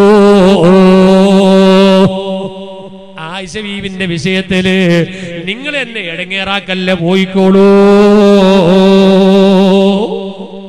സുബ്ഹാനല്ലാഹ്.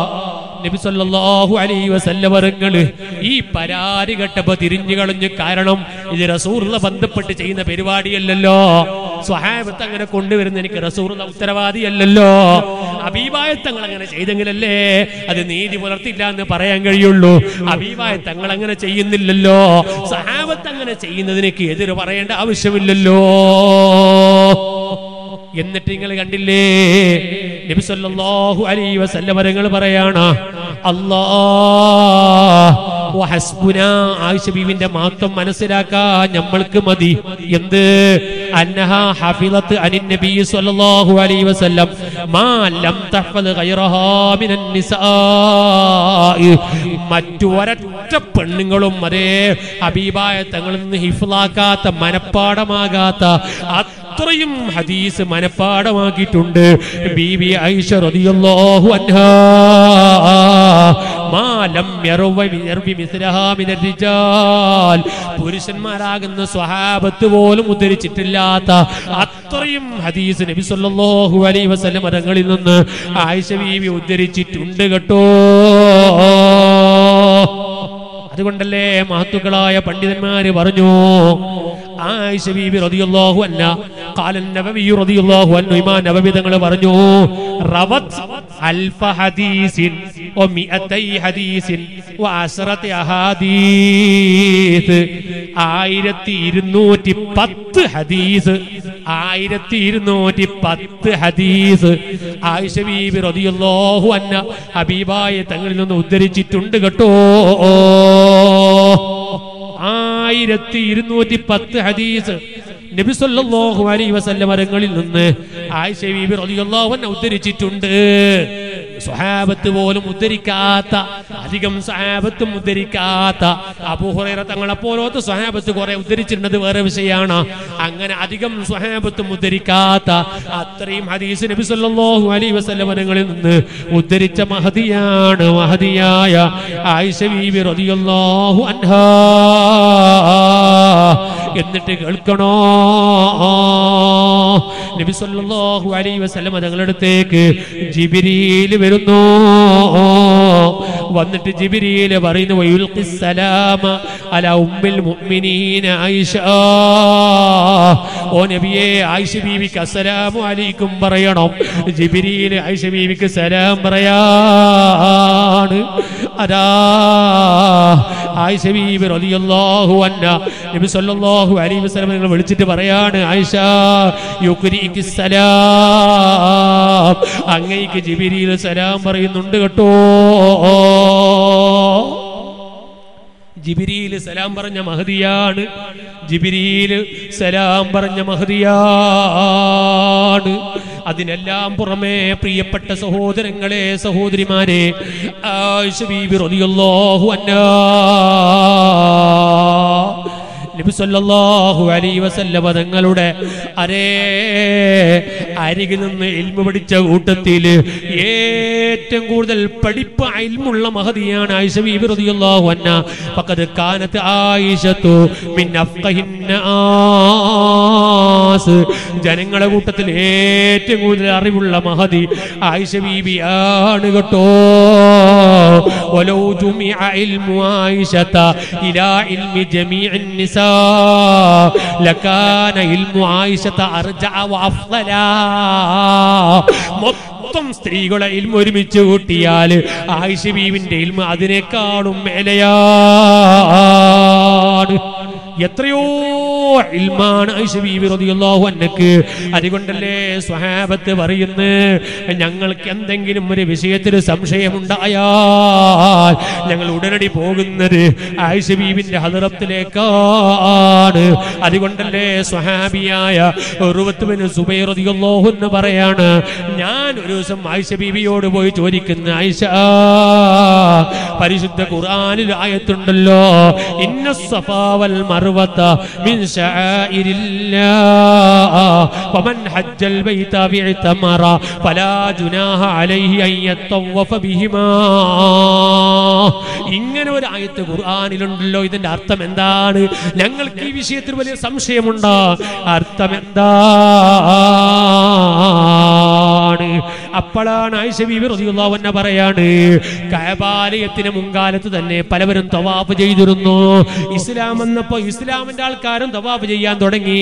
അപ്പോഴാണ് ചില ആൾക്കാർ പറഞ്ഞു, അത് ജാഹിലിയ്യ കാലഘട്ടത്തിൽ തവാഫ് ചെയ്തതാണ്, നമ്മൾക്കത് പാടില്ല കേട്ടോ, ആ തവാഫ് നമ്മക്ക് പാടില്ലെന്ന് പലവരും പറഞ്ഞപ്പോ പരിശുദ്ധ ഖുർആൻ ആയത്തിറക്കിപ്പോയി, അതേ തവാഫ് ചെയ്യണേ, അതിൽ യാതൊരു തെറ്റും ഇല്ല.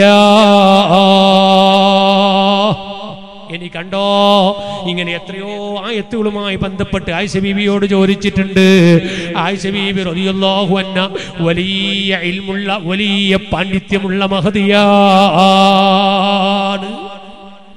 ഇനി കേട്ടോ, നിങ്ങൾ തീർന്നില്ല, ഇതെങ്ങനെ അവസാനിപ്പിക്കുമെന്ന് എനിക്ക് മനസ്സിലാകുന്നില്ല, പറഞ്ഞാൽ തീർക്കാൻ കഴിയില്ല. ഇനി നോക്കൂ, ആയിഷ ബീബിയെ കുറിച്ച് മഹാന്മാര് പറയാ, ആയിഷ ബീബി റളിയല്ലാഹു അൻഹ എത്രയോ ഹദീസ് ഉദ്ധരിച്ചെന്ന് മാത്രല്ല, എവിടെ പോയാലും എവിടെ വന്നാലും ആ സ്പോട്ടിൽ വെച്ച് അപ്പം തന്നെ നല്ല പാട്ടുണ്ടാക്കും ആയിഷ ബീബി റളിയല്ലാഹു അൻഹ. അറബിയിൽ വല്ലാത്ത കഴിവാ, ഭയങ്കരം കഴിവാൻ. എന്ത് സംഭവം കണ്ടാൽ അപ്പൊ തന്നെ ആയിഷ ബീവി അതിനെക്ക് പാട്ടുണ്ടാക്കും, ഷെയറുണ്ടാക്കും, പാട്ടുകൾ ഉണ്ടാക്കും, പദ്യങ്ങൾ ഉണ്ടാക്കും. അപ്പോഴാണ് ഒരു ദിവസം ബഹുമാനപ്പെട്ട ഉർവ റളിയല്ലാഹു അൻഹു ചോദിക്കുകയാണ്, ആയിഷ എന്താണ് അത്ഭുതം? നിങ്ങൾ എന്തു പറഞ്ഞാൽ അപ്പൊ തന്നെ പാട്ടുണ്ടാക്കാറുണ്ടല്ലോ. ശരി, അതിനെനിക്ക് അത്ഭുതമല്ല. കാരണം നിങ്ങൾ മുത്തുനബിന്റെ ഭാര്യയാണ്, സിദ്ദീഖ് റളിയല്ലാഹുവിന്റെ മോളാണ്, അവരൊക്കെ വലിയ നേതാവല്ലേ.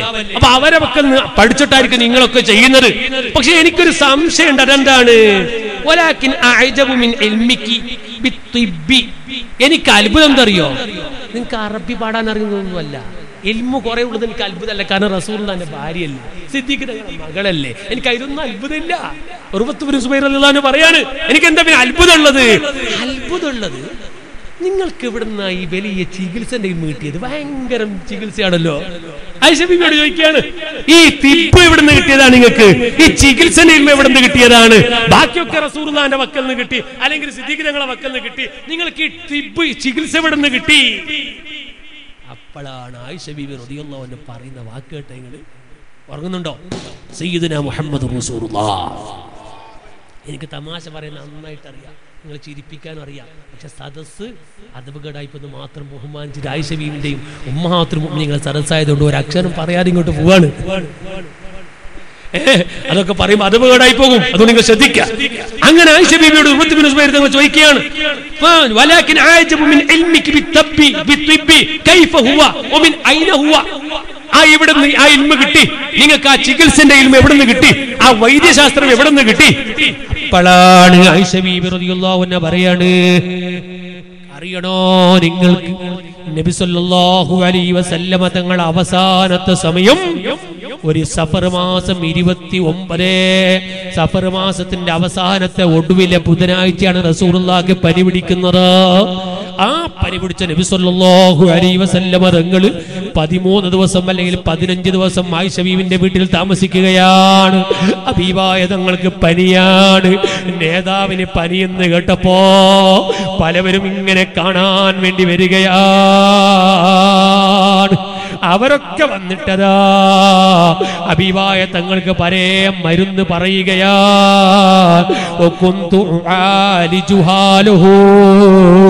അത് മുഴുവൻ പറഞ്ഞ ഇൽമുകളെ കൊണ്ടും ആ പറഞ്ഞ എല്ലാ ചികിത്സകളെ കൊണ്ടും ഹബീബായ തങ്ങളുടെ വീട്ടിൽ അവസാനം പനി പിടിച്ചു കിടക്കുമ്പോ ഞാൻ റസൂലുള്ളാഹിക്ക് ചികിത്സിച്ചിട്ടുണ്ട് കേട്ടോ. അല്ലെ, അങ്ങനെയല്ലേ നമ്മുടെ നാട്ടിലൊരാൾ സുഖമില്ലാണ്ട് കിടന്നാല്, ഇപ്പൊ ഒരാളുടെ ഷുഗർ എന്ന് പറഞ്ഞാൽ ഉസ്താദേ നിങ്ങൾ ആ വെണ്ടക്കായി വെള്ളത്തിലിട്ട് രാവിലെ കുടിക്കണം. വേറെ ഒരാൾ പറഞ്ഞു, ഉസ്താദ് ഒരു ഇലയുണ്ട്, ആ ഇലേനെ കാലിനടി വെച്ച് ഇങ്ങനെ കിടക്കണോ? ഇങ്ങനെ സുബ്ഹാനല്ലാഹ്. എനിക്ക് അവസാനം തോന്നിയപ്പോൾ ഞാനോട് പറഞ്ഞത് തന്നെ വെറുതെ പഠിച്ചോനെ, വേണ്ടായിരുന്നു, എനിക്ക് പറയുന്നത് വേണ്ടായിരുന്നു. ഒരു 100 മരുന്നാണ് ഇങ്ങോട്ട് പറയുന്നത്. അത് സ്വാഭാവികമാണ്. റസൂലുള്ളാഹി തങ്ങൾ പനി പിടിച്ച് കിടക്കുമ്പോൾ പലവരും വരുന്നു, പല ചികിത്സകളും പറയുന്നു. ഞാനതെല്ലാം ചികിത്സിക്കുന്നു. അവിടുന്ന് പഠിച്ചതായി തിബ്, അവിടെ നിന്നാണ് ഞാനിത് പഠിച്ചത്. ഇത് വേറെ ഒരു ഭാര്യമാർക്കും കിട്ടിയിട്ടില്ല. കാരണം എന്റെ വീട്ടിലാണ് കിടക്കുന്നത്. അവിടെ നിന്നാണ് ഞാൻ ഇത് പഠിച്ചത്. എനിക്ക് നല്ലോണം നല്ല മരുന്നുകൾ അറിയാം. ആയിഷ ബീബി റളിയല്ലാഹു അൻഹ പറയാണ്, അതാ പറയുന്നു ആയിഷ ബീബി റളിയല്ലാഹു അൻഹാ, എനിക്ക് കിട്ടിയ ഏറ്റവും വലിയ ഭാഗ്യമാണ് ഇത്. ഇത് വേറെ ഒരു ഭാര്യമാർക്ക് കിട്ടിയിട്ടില്ല കേട്ടോ. അങ്ങനെ നന്നായി മരുന്ന് അറിയാവുന്നതാണ് മഹദിക്ക്. സുബ്ഹാനല്ലാഹ്. എന്നിട്ടതാ മഹദിയായ ആയിഷ ബീബി റളിയല്ലാഹു അൻഹയെ കുറിച്ച് മഹാന്മാര് പറയാണ്, വകാനത്ത് മിൻ അസ്ഹദി നിസാഇ സമാനിഹാ. ആ കാലഘട്ടത്തെ ഉമ്മമാരെ കൂട്ടത്തില് ഏറ്റവും കൂടുതൽ അല്ലാഹനെ പേടിച്ച് ജീവിച്ച മഹദിയാ. മാത്രമല്ല ജീവിതത്തിലതാ എത്രയോ പാവപ്പെട്ടവരെ തേടി നടക്കും, ഫക്കീറന്മാരെ തേടി നടക്കും, മിസ്കീന്മാരെ തേടി നടക്കും, യതീമക്കളെ തേടി നടക്കും. എന്നിട്ട് അവരാവശ്യം മനസ്സിലാക്കും. അതുകൊണ്ടല്ലേ മഹാനായ മുആവിയത്ത് ഇബ്നു അബീ സുഫിയാൻ റളിയല്ലാഹു അൻഹു പറയാണ്, മുആവിയത്ത് ഇബ്നു അബീ സുഫിയാൻ മഹാനവറുകൾ പറയാണ്, ഞാൻ ആയിഷ ബീവിന്റെ അടുത്തേക്ക് ഒരു ദിവസം ഇങ്ങനെ പറഞ്ഞു കൊടുത്തു തരേ 80,000 ദിർഹമിൻ 80,000 ദിർഹം 80,000 ദിർഹം ഞാൻ ആയിഷ ബീവിലേക്ക് കൊടുത്തയച്ചു. ഇലാ ആയിഷ റളിയല്ലാഹു അൻഹാ ആയിഷ ബീവിന്റെ അടുത്തേക്ക് 80,000 ദീനാർ ഇങ്ങനെ കൊടുത്ത് ദിർഹം കൊടുത്തയച്ചപ്പോ ആയിഷ ബീവി റളിയല്ലാഹു അൻഹ ഒരു പാത്രം കൊണ്ടുവരാൻ വേണ്ടി പറഞ്ഞു. അതേ മുആവിയത്ത് ഇബ്നു അബൂ സുഫിയാൻ തങ്ങൾ 80,000 ദിർഹം ആയിഷ ബീവിക്ക് കൊടുത്തയക്കുകയാണ്. 80,000 ദിർഹം കൊടുത്തയക്കുകയാണ്. ആയിഷ ബീവി റളിയല്ലാഹു അൻഹ എന്താ ചെയ്യുന്നത്? ഒരു പാത്രം കൊണ്ട് വരാൻ വേണ്ടി പറയാണ്. വഹിയ യൗമഇദിൻ സായിമ. അന്ന് ആയിഷ ബീവിക്ക് നോമ്പുണ്ട് കേട്ടോ. അന്ന് ആയിഷ ബീവിക്ക് നോമ്പുണ്ട് കേട്ടോ. ഈ നോമ്പിന്റെ ദിവസമാണ്. ഒരു പാത്രം കൊണ്ടുവരാൻ വേണ്ടി പറയാണ്. പാത്രം കൊണ്ടുവന്നപ്പോൾ ആയിഷ ബീവിയോട് ഇരിക്കുകയാണ്. തുഖ്സിമുൽ മാല ബൈനന്നാസ് 80,000 ദിർഹമും ജനങ്ങൾക്ക് ഓഹരി വെച്ചു കൊടുക്കുകയാണ്. മിനൽ ഫുഖറാഇ വൽ മസാകീൻ, ഫക്കീർമാർക്കും മിസ്കീന്മാർക്കും 80,000 ദിർഹം അങ്ങ് കൊടുത്തു തീർക്കുകയാണ്. ഒമാ ഇൻദഹാ മിൻ ദാലിക ദിർഹം. അന്ന് നോക്കുമ്പോൾ സുബ്ഹാനല്ലാഹ് നോമ്പുണ്ട്, ഒരു ദിർഹം പോലും ബാക്കിയില്ല. അങ്ങനെ നോമ്പ് തുറക്കാനായി നോക്കണം നിങ്ങള്. സുബ്ഹാനല്ലാഹ് 80,000 ദിർഹം കയ്യിൽ കിട്ടിയപ്പോ നോമ്പുള്ള ദിവസം ഒറ്റ സമയത്തിലെല്ലാം കൊടുത്തു തീർത്ത മഹദിയാണ്. അല്ലാഹു ഉമ്മാന്റെ ബർക്കത്ത് കൊണ്ട് നമ്മളെ നന്നാക്കി തരട്ടെ. ഓ എന്റെ ഉമ്മമാരെ, ഈ ഹസനുൽ ബസരി സ്ഥാപനത്തിന്റെ ക്യാമ്പസിന്റെ മുറ്റത്തിരുന്ന് വാല് കേൾക്കുന്ന ഉമ്മ 80,000 ദിർഹം മുആവിയത്ത് ഇബ്നു അബീ സുഫിയാൻ തങ്ങൾ കൊടുത്തയച്ചപ്പോ ആയിഷ ബീബി റളിയല്ലാഹു അൻഹ നോമ്പ് നോറ്റിട്ട് ഒരു പാത്രത്തിൽ ഇരുന്നിട്ട് മണിക്കൂറുകളെ കൊണ്ട് മുഴുവനും കൊടുത്തു തീർത്ത മഹദിയാണ്. ഈ ചരിത്രം കേൾക്കുന്ന ആയിഷ ബീവിയുടെ ചരിത്രം പഠിക്കുന്ന ഉമ്മമാരോട് ഞാൻ പറയട്ടെ, നാളെ നിങ്ങൾ നോമ്പ് നോക്കേണ്ടവരാണ്. നോമ്പ് നോറ്റിട്ട് നാളെ നിങ്ങൾ നോമ്പ് തുറന്നിട്ട് രാത്രി ഇങ്ങോട്ട് വരുമ്പോ ഇൻഷാ അല്ലാഹ് നമ്മുടെ പരിപാടിയുടെ സമാപനമാണ്. നാളെ നിങ്ങൾ നല്ല സംഭാവന തരണം, നമ്മുടെ സ്ഥാപനത്തിനെ സഹായിക്കണം. ആയിഷ ബീവി സംഭാവന ചെയ്തതുപോലെ നമ്മുടെ കയ്യിൽ ദിർഹമില്ല, ദീനാറില്ലെങ്കിലും നിങ്ങളുടെ ഭർത്താവിന്റെ അനുവാദത്തോടുകൂടെ ഇൻഷാ അല്ലാഹ് ഉമ്മഹാത്തുൽ മുഅ്മിനീങ്ങളെ 3 മഹദിമാരെ ചരിത്രം നാളെ അവസാനിപ്പിക്കുമ്പോ ഉമ്മ ഈ മഹദിമാരെ ചരിത്രം പറഞ്ഞപ്പോ അവരെ കൂടെ സ്വർഗത്തിൽ കടക്കണമെന്ന ഉദ്ദേശത്തോടെങ്കിലും ഒരു മോതിരമെങ്കിലും നിങ്ങൾ സഹായിക്കാൻ വേണ്ടി തയ്യാറാകണം. ഒരു സ്വർണ്ണ മോതിരമെങ്കിലും ആയിഷ ഉമ്മാന്റെ പേരില്, ഖദീജ ഉമ്മാന്റെ പേരില്, ഹഫ്സ ഉമ്മാന്റെ പേരില് ഇൻഷാ അല്ലാഹ് അവരൊക്കെ നാളെ നമ്മളെ സ്വർഗത്തിൽ കൈപിടിക്കണമെന്ന് ചിന്തിച്ചുകൊണ്ട് നാളെ നിങ്ങൾ സ്വർണം കൊണ്ട് സഹായിക്കണം.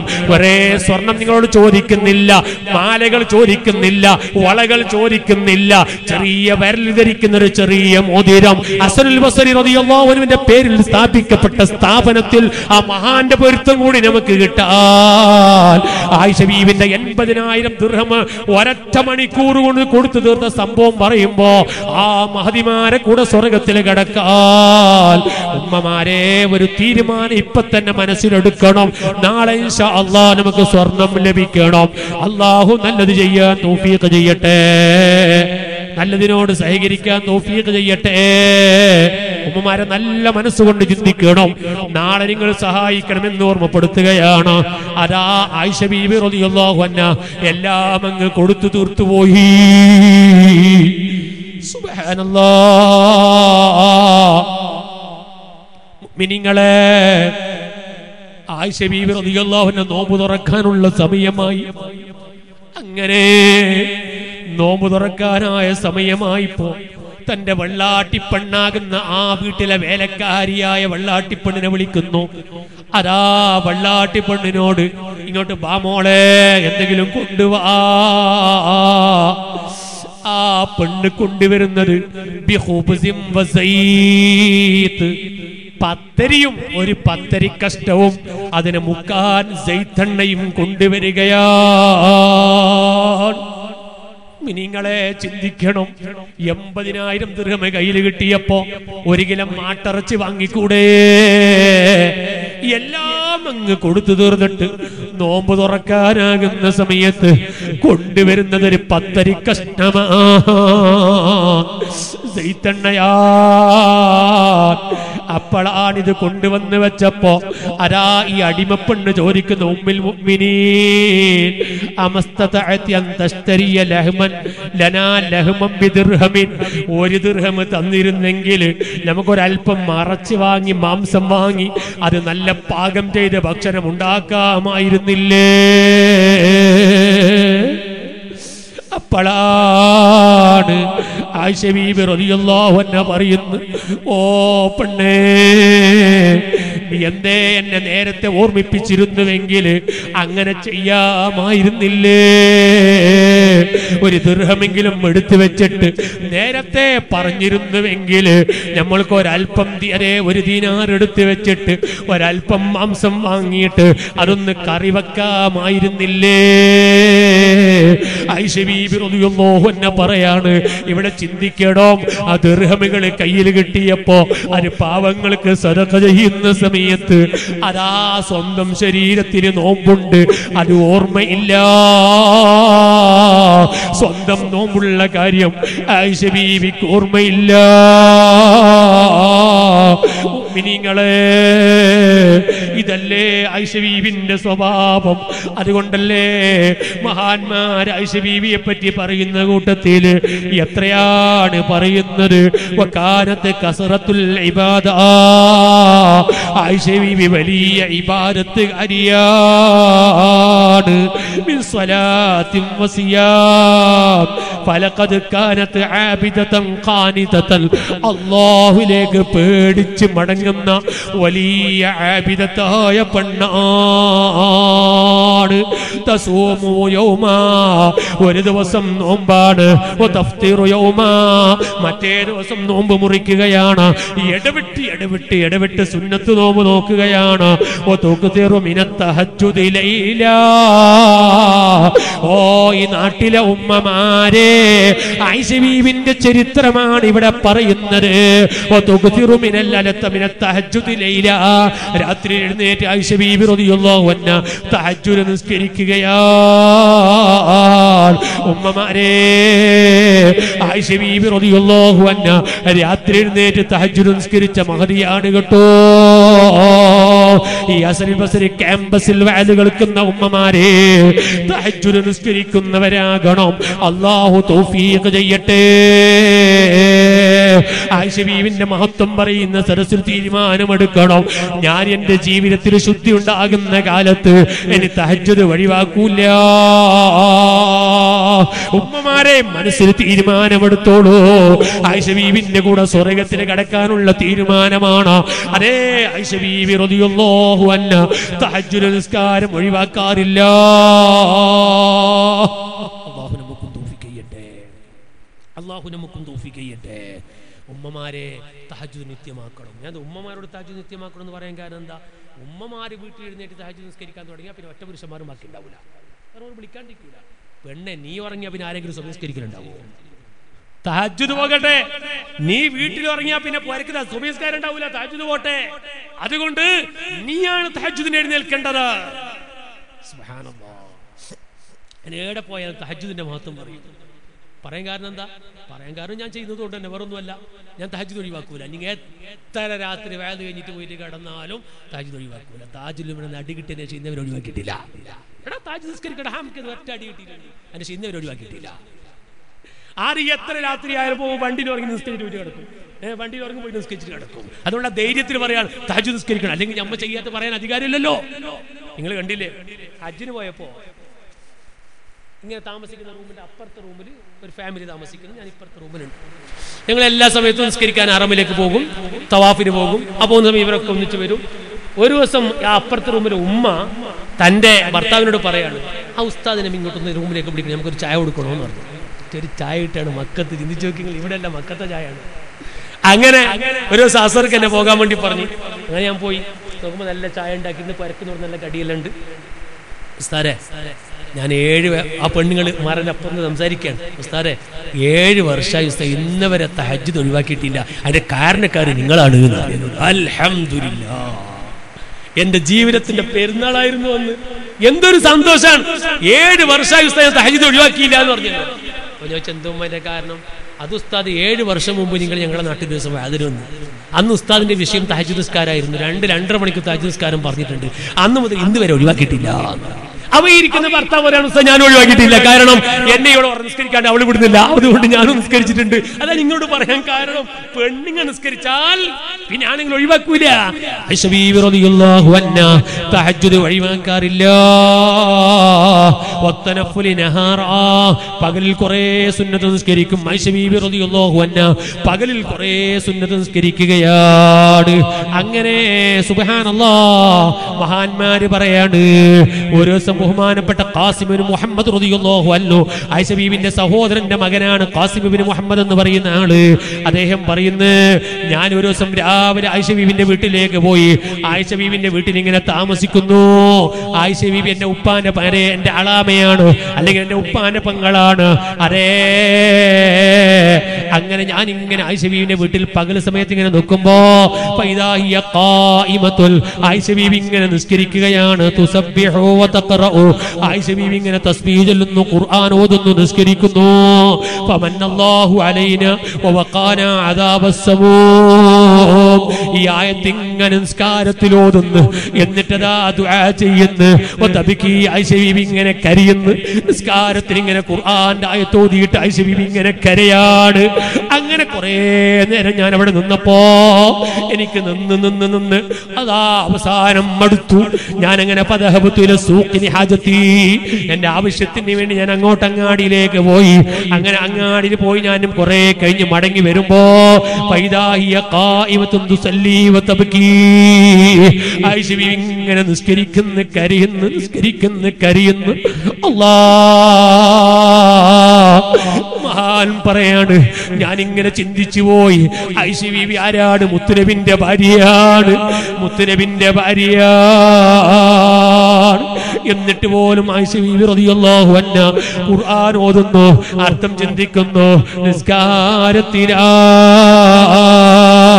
എന്നിട്ട് ആയിഷ ബീവി ഇങ്ങനെ കരയാണ്. സുബ്ഹാനല്ലാഹ്. ഓ എന്റെ പ്രിയപ്പെട്ട സഹോദരിമാരെ, അങ്ങനെ ആയിഷ ബീവി റളിയല്ലാഹു അൻഹാ വലിയ ഇബാദത്തുകാരിയാണ്. റബ്ബിലേക്ക് ഇങ്ങനെ നിസ്കരിച്ച് രാത്രിയും പകലും നിസ്കരിച്ച് ഇങ്ങനെ കരയാണ്. ആയത്തോതി അർത്ഥം ചിന്തിച്ച് കരയാണ്. കാത്തു നിൽക്കുന്നവരൊക്കെ നിന്നും മടുത്തിട്ട് പോവുകയാണ്. ആയിഷ ബീവിക്ക് ഒരു മടുപ്പും വരുന്നില്ല. സുബ്ഹാനല്ലാഹ്. അങ്ങനെ ആയിഷ ബീവി റളിയല്ലാഹു അൻഹാ എപ്പോ നോക്കിയാലും ഇബാദത്തിൽ തന്നെ. എന്നിട്ട് തന്റെ കൂടെയുള്ള കുറെ സ്ത്രീകളുണ്ട് അവിടെ.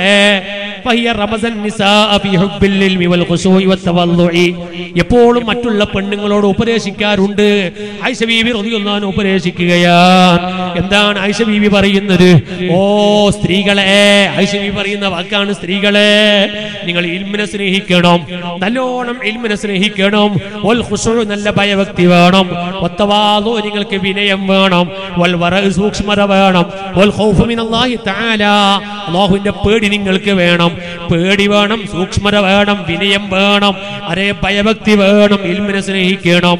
ഇങ്ങനെ തന്റെ കൂടെയുള്ള ഉമ്മമാരോട് പലപ്പോഴും ഉപദേശിക്കുകയാണ്.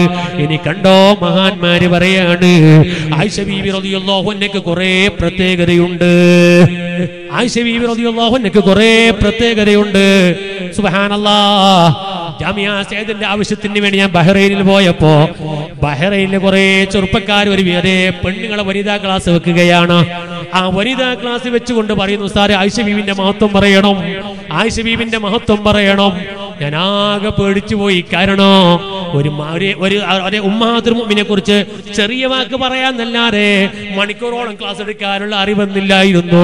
ഞാൻ നേരെ ലൈബ്രറിയിൽ പോയി മക്തബയിൽ പോയിട്ട് ഞാൻ അന്വേഷിക്കുന്നു, അരേ ഉമ്മഹാത്തുൽ മുഅ്മിനെ ചരിത്രം പറയുന്ന കിതാബുണ്ടോ? അപ്പോഴാണ് ലൈബ്രറിയിൽ നിന്ന് ഒരാളൊരു കിതാബ് എടുത്തു തരികയാണ്. ആ കിതാബാണ് ഇപ്പൊ നിങ്ങളെ മുമ്പിൽ ഞാൻ പറയുന്നത്. ഇത് ബഹ്റൈനിൽ നിന്ന് കിട്ടിയ കിതാബാണ്. ഇത് കാഞ്ഞങ്ങാട്ട് ഒരാൾ എനിക്ക് ഫ്രീ ആയി തന്നതാണ്. ഇത് പറയുമ്പോ എനിക്ക് ദുആ ചെയ്യണമെന്ന് എന്നോട് ഏൽപ്പിച്ചിട്ടുണ്ട്. നീ അദ്ദേഹത്തിലേക്ക് വലിയ ബർക്കത്ത് ചെയ്യണേ അല്ലാ. ആയിഷ ബീവിക്ക് കുറെ വിശേഷണങ്ങളുണ്ട്. അതിൽപ്പെട്ട ഒന്നാമത്തെ വിശേഷണം എന്താണ്? സിദ്ഖുൽ ഹദീസ്, സത്യം മാത്രം സംസാരിച്ച മഹദിയാണ്. രണ്ടാമത്തെ വിശേഷണം എന്താണ്? വൈതാ ഉസ്സായിൽ, ആര് യാചിച്ചു വന്നാലും കൊടുക്കുന്ന മഹദിയാണ്. അതുപോലെ വസിലത്തി റോഹിമി, കുടുംബത്തിനോട് വലിയ ബന്ധമുള്ള മഹദിയാണ്. വഅദാ ഇല്ലമാന, വിശ്വസിച്ചുകൊണ്ട് ആരെങ്കിലും വല്ലതും ഏൽപ്പിച്ചാൽ അത് അപ്പടി നിറവേറ്റുന്ന മഹദിയാണ്. അതാ വിരുന്നുകാരെ സൽക്കരിക്കുന്ന മഹദിയാണ്. എന്നിട്ടതാ ആയിഷ ബീബി റളിയല്ലാഹു അൻഹ പറയുന്നൊരു വാക്കുണ്ട്. അതെന്താണ്? വറഉസു ദാലികൽ ഹയാ, എല്ലാ വിഷയത്തിലും ഒരു സ്ത്രീക്കുണ്ടാകേണ്ടത് എന്താണ്? അതിൽ ലജ്ജയാണ്, നാണമാണ് കേട്ടോ. അതിൽ ലജ്ജയാണ്, നാണമാണ് കേട്ടോ. എന്നിട്ട് ആയിഷ ബീവി റളിയല്ലാഹു അൻഹ പറയുന്ന കുറെ വാക്കുകളുണ്ട്. അവിടുത്തെ ബഹുമാനം പറയാറുണ്ട്. ഹബീബായ തങ്ങളെ കൊണ്ട് എനിക്ക് കിട്ടിയ ബഹുമാനം പറയുന്ന കൂട്ടത്തിൽ ആയിഷ ബീവി റളിയല്ലാഹു അൻഹ പറയുന്ന വാക്കാണ്: എന്റെ വീട്ടിലാണ് ഹബീബായ തങ്ങൾ വഫാത്തായത്. തുവഫിയ റസൂലുള്ളാഹി സ്വല്ലല്ലാഹു അലൈഹി വസല്ലമ, ഹബീബായ തങ്ങൾ വഫാത്താകുന്നത്. ഞാൻ എന്റെ പ്രസംഗം തൽക്കാലം ഇന്ന് നിർത്തുകയാണ്. അതാ ആയിഷ ബീവി റളിയല്ലാഹു അൻഹ പറയാണ്: എന്റെ വീട്ടിലാണ് ഹബീബായ തങ്ങൾ വഫാത്തായത്. വഫീ യൗമി, എന്റെ അടുത്ത് താമസിക്കുന്ന ദിവസമാ. വലൈലത്തി, എന്റെ രാത്രിയാ. ഒബൈന സഹരി വനഹരി, എന്റെ പൊക്കിളിന്റെയും നെഞ്ചിന്റെയും ഇടയിൽ കടന്നിട്ടാണ്. എന്റെ പൊക്കിളിന്റെയും നെഞ്ചിന്റെയും ഇടയിൽ കടന്നിട്ടാണ് ഹബീബായ തങ്ങൾ വഫാത്താകുന്നത്. അത് എന്റെ രാത്രിയിലാണ് കേട്ടോ. അത് എന്റെ ദിവസമാണ് കേട്ടോ. അങ്ങനെ ഹബീബായ തങ്ങൾ വഫാത്തിന് വേണ്ടി കിടക്കുന്ന സമയം സിദ്ദീഖുൽ അക്ബർ തങ്ങളുടെ മകനാകുന്ന അബ്ദുറഹ്മാൻ, ആയിഷ ബീവിയുടെ സഹോദരനാകുന്ന അബ്ദുറഹ്മാൻ റളിയല്ലാഹു അൻഹു വരികയാണ്. വമഅഹു സിവാകുൽ, അബ്ദുറഹ്മാൻ തങ്ങളെ കയ്യിൽ മിസ്വാക്കുണ്ട്, ബ്രഷുണ്ട്. ഹബീബായ തങ്ങൾ ബ്രഷിലേക്ക് ഇശാറത്ത് ചെയ്യുകയാണ്. ആയിഷ ബീവി പറയാണ്: ഞാനതൊന്ന് വാങ്ങി. ഹബീബായ തങ്ങൾക്ക് അതാ മിസ്വാക്ക് ചെയ്ത് കൊടുക്കുകയാണ്. അങ്ങനെ ഹബീബായ തങ്ങള് അതാ എന്റെ മടിത്തട്ടിൽ കിടക്കുകയാണ്. സുബ്ഹാനല്ലാഹ്. ആ സമയത്ത് എന്റെ മടിത്തട്ടിൽ കിടക്കുന്ന ഹബീബായ തങ്ങള് അവിടുത്തെ കണ്ണിങ്ങനെ മേൽപോട്ടുയർത്തുകയാണ്. അല്ലാഹ്, അർ-റഫീഖൽ അലാ, അർ-റഫീഖൽ അലാ. ഹബീബായ തങ്ങള് റഫീഖൽ അലാ എന്നിങ്ങനെ പറയുന്നു. അതാ പറഞ്ഞ് പറഞ്ഞ് പറഞ്ഞ് ഈ ലോകത്തോട് ഹബീബായ തങ്ങൾ എന്റെ മടിത്തട്ടിൽ നിന്നിട്ട് യാത്ര പോവുകയാ. ആയിഷ ബീബി റളിയല്ലാഹു അൻഹ മഹത്വം പറയാണ്: ഓ സഹോദരങ്ങളെ, ഞാനൊരു കാര്യം ഇടയ്ക്ക് വെച്ച് പറയാണ്. ഞാൻ ഈ അടുത്തൊരു വയല് കേട്ടു. ആ വയലങ്ങ് ഏതോ തെക്കുന്ന് വന്നൊരു തട്ടോട്ട ചങ്ങായിന്റെ വയലാണ്. അയാള് പറയുന്നത് കേൾക്കണോ? ഹബീബായ തങ്ങൾ വഫാത്താകുന്ന സമയത്ത് വെള്ളം കിട്ടിയില്ല.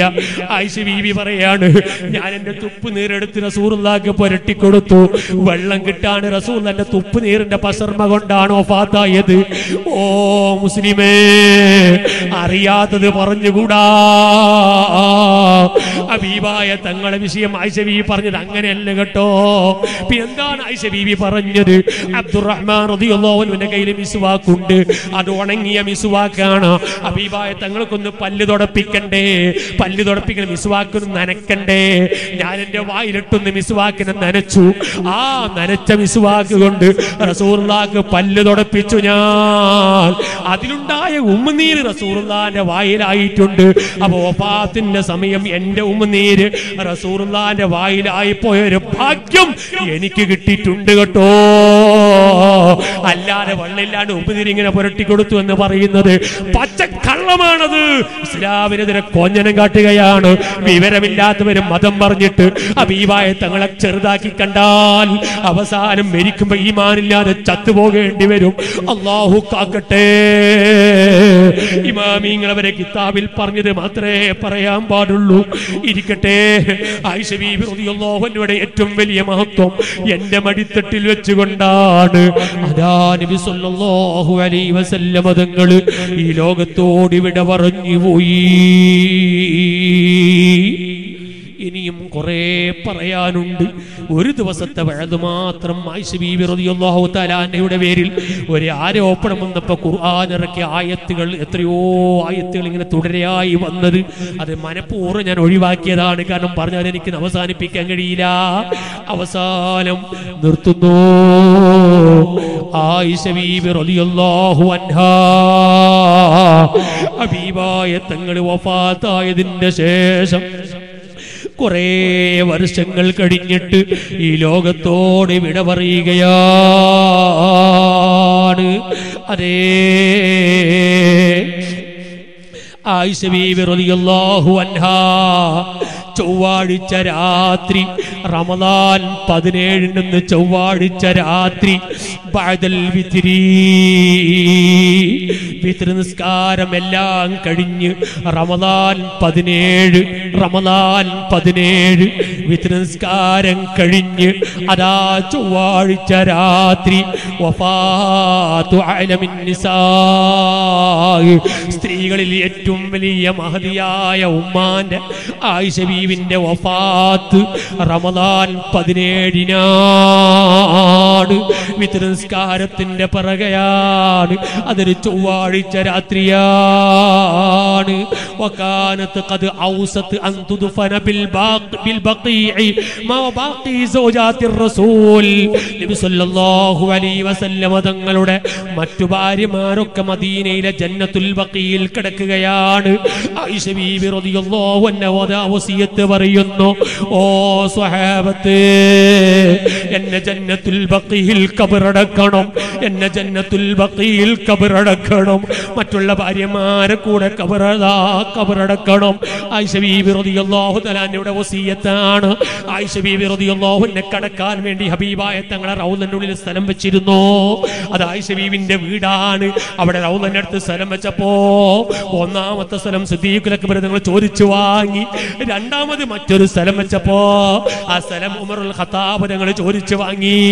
അവസാനം ആയിഷ ബീബി റളിയല്ലാഹു അൻഹ ജന്നത്തുൽ ബഖീയിലേക്ക് നീങ്ങുകയാണ്. വസല്ലാ അലൈഹാ. അങ്ങനെ ആയിഷ ബീബി റളിയല്ലാഹു അൻഹ വഫാത്തായപ്പോ ആ മഹദിക്ക് ഇമാമത്ത് നിൽക്കുന്ന സ്വഹാബി ആരാണ്? മയ്യിത്ത് നിസ്കാരത്തിന് അബൂ ഹുറൈറ, ഏറ്റവും വലിയ പ്രഗൽഭനായ സ്വഹാബി അബൂ ഹുറൈറ തങ്ങൾ അതാ നിസ്കരിക്കുകയാണ്. അത് മദീനയിലാണ്. ഫലം യറ ലൈലതൻ അക്തറ നാസം മിൻഹാ, അത്രയും വലിയ ജനകൂട്ടം സംഗമിച്ച ഒരു ദിവസം അന്ന് അതേ മദീനയിൽ ഉണ്ടായിട്ടില്ല.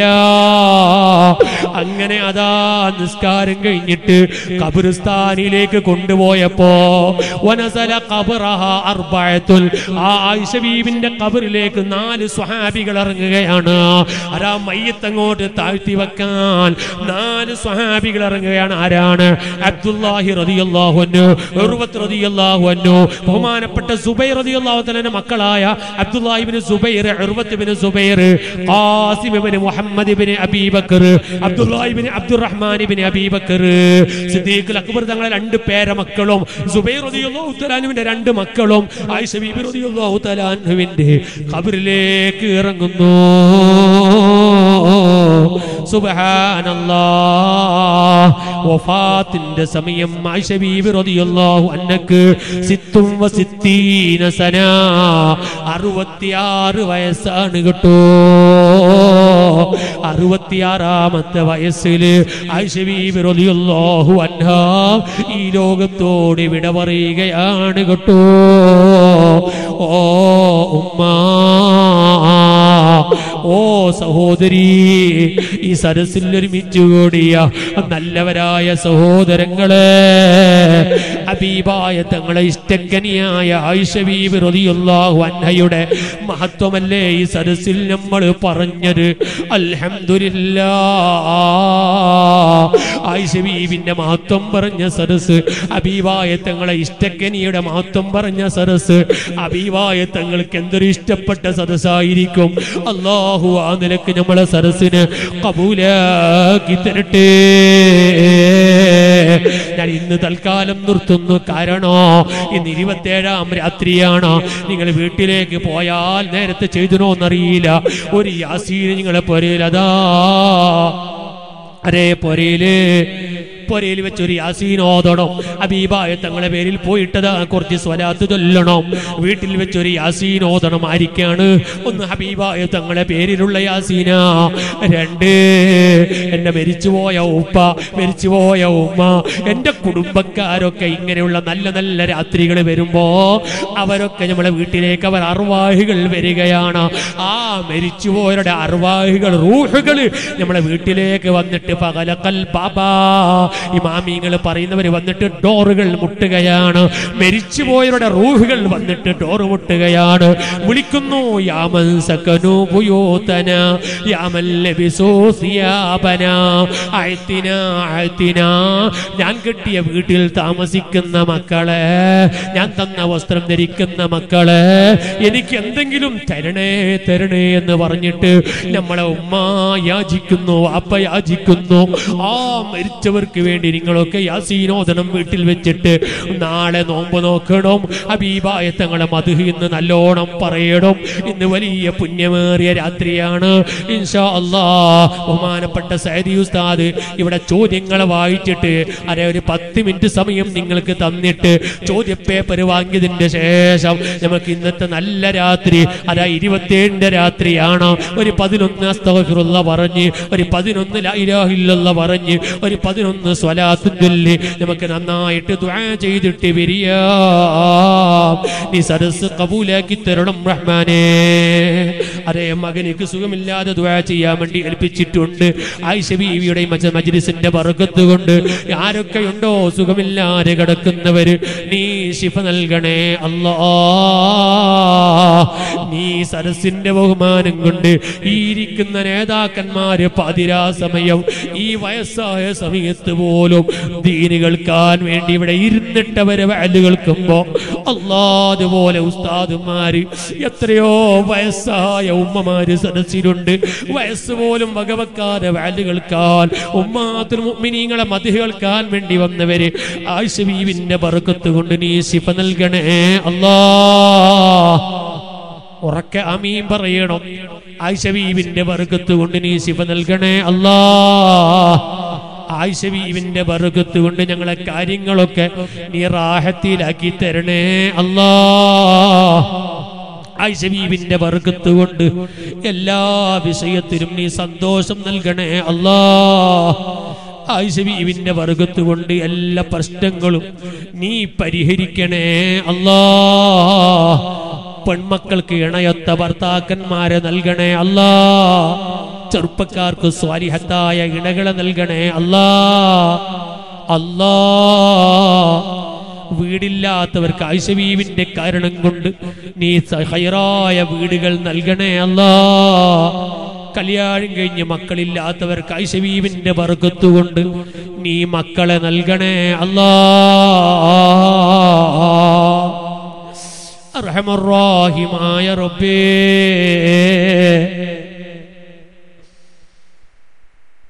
കല്യാണം കഴിഞ്ഞിട്ട് റാഹത്തിന്റെ ഒരു ജീവിതമില്ലാതെ വിഷമിക്കുന്ന എത്ര കുടുംബങ്ങളുണ്ടോ. ആയിഷ ബീവിന്റെ ബർക്കത്ത് കൊണ്ട് ആ കുടുംബത്തിൽ നല്ല സമാധാനം നൽകണേ അല്ലാഹ്. ഞങ്ങളെ മനസ്സിന്റെ ഉള്ളിൽ എന്തൊക്കെയുണ്ട് ആഗ്രഹങ്ങൾ, പുറത്ത് പറയാൻ മനസ്സനുവദിക്കുന്നില്ല. അല്ലാഹ് ആയിഷ ബീവിന്റെ ബർക്കത്ത് കൊണ്ട് മനസ്സിലുള്ള മുറാദുകളൊക്കെ ഖൈറായ നിലക്ക് ഒരു തടസ്സവുമില്ലാതെ നീ ഹസിലാക്കി തരണേ അല്ലാഹ്. ഉമ്മഹാത്തുൽ മുഅ്മിനീങ്ങളെ മദ്ഹ് രണ്ടെണ്ണം പറഞ്ഞു. നാളെ ഹഫ്സ ബീബി ഉമർ ഖത്താബിന്റെ മകളാണ് ഹഫ്സ ബീബി റളിയല്ലാഹു അൻഹ. ആദ്യം റസൂലുള്ളാഹിന്റെ ഭാര്യയാകുന്ന ഖദീജയെ പറഞ്ഞു, രണ്ട് സിദ്ദീഖ് തങ്ങളെ മകളെ പറഞ്ഞു, ഇനി മൂന്ന് അതേ ഉമർ ഖത്താബ് തങ്ങളെ മകളാണ് നാളെ പറയാ. ഈ മദ്ഹിന്റെ കാരണം കൊണ്ട് ഈ സ്ഥാപനത്തിന് വലിയ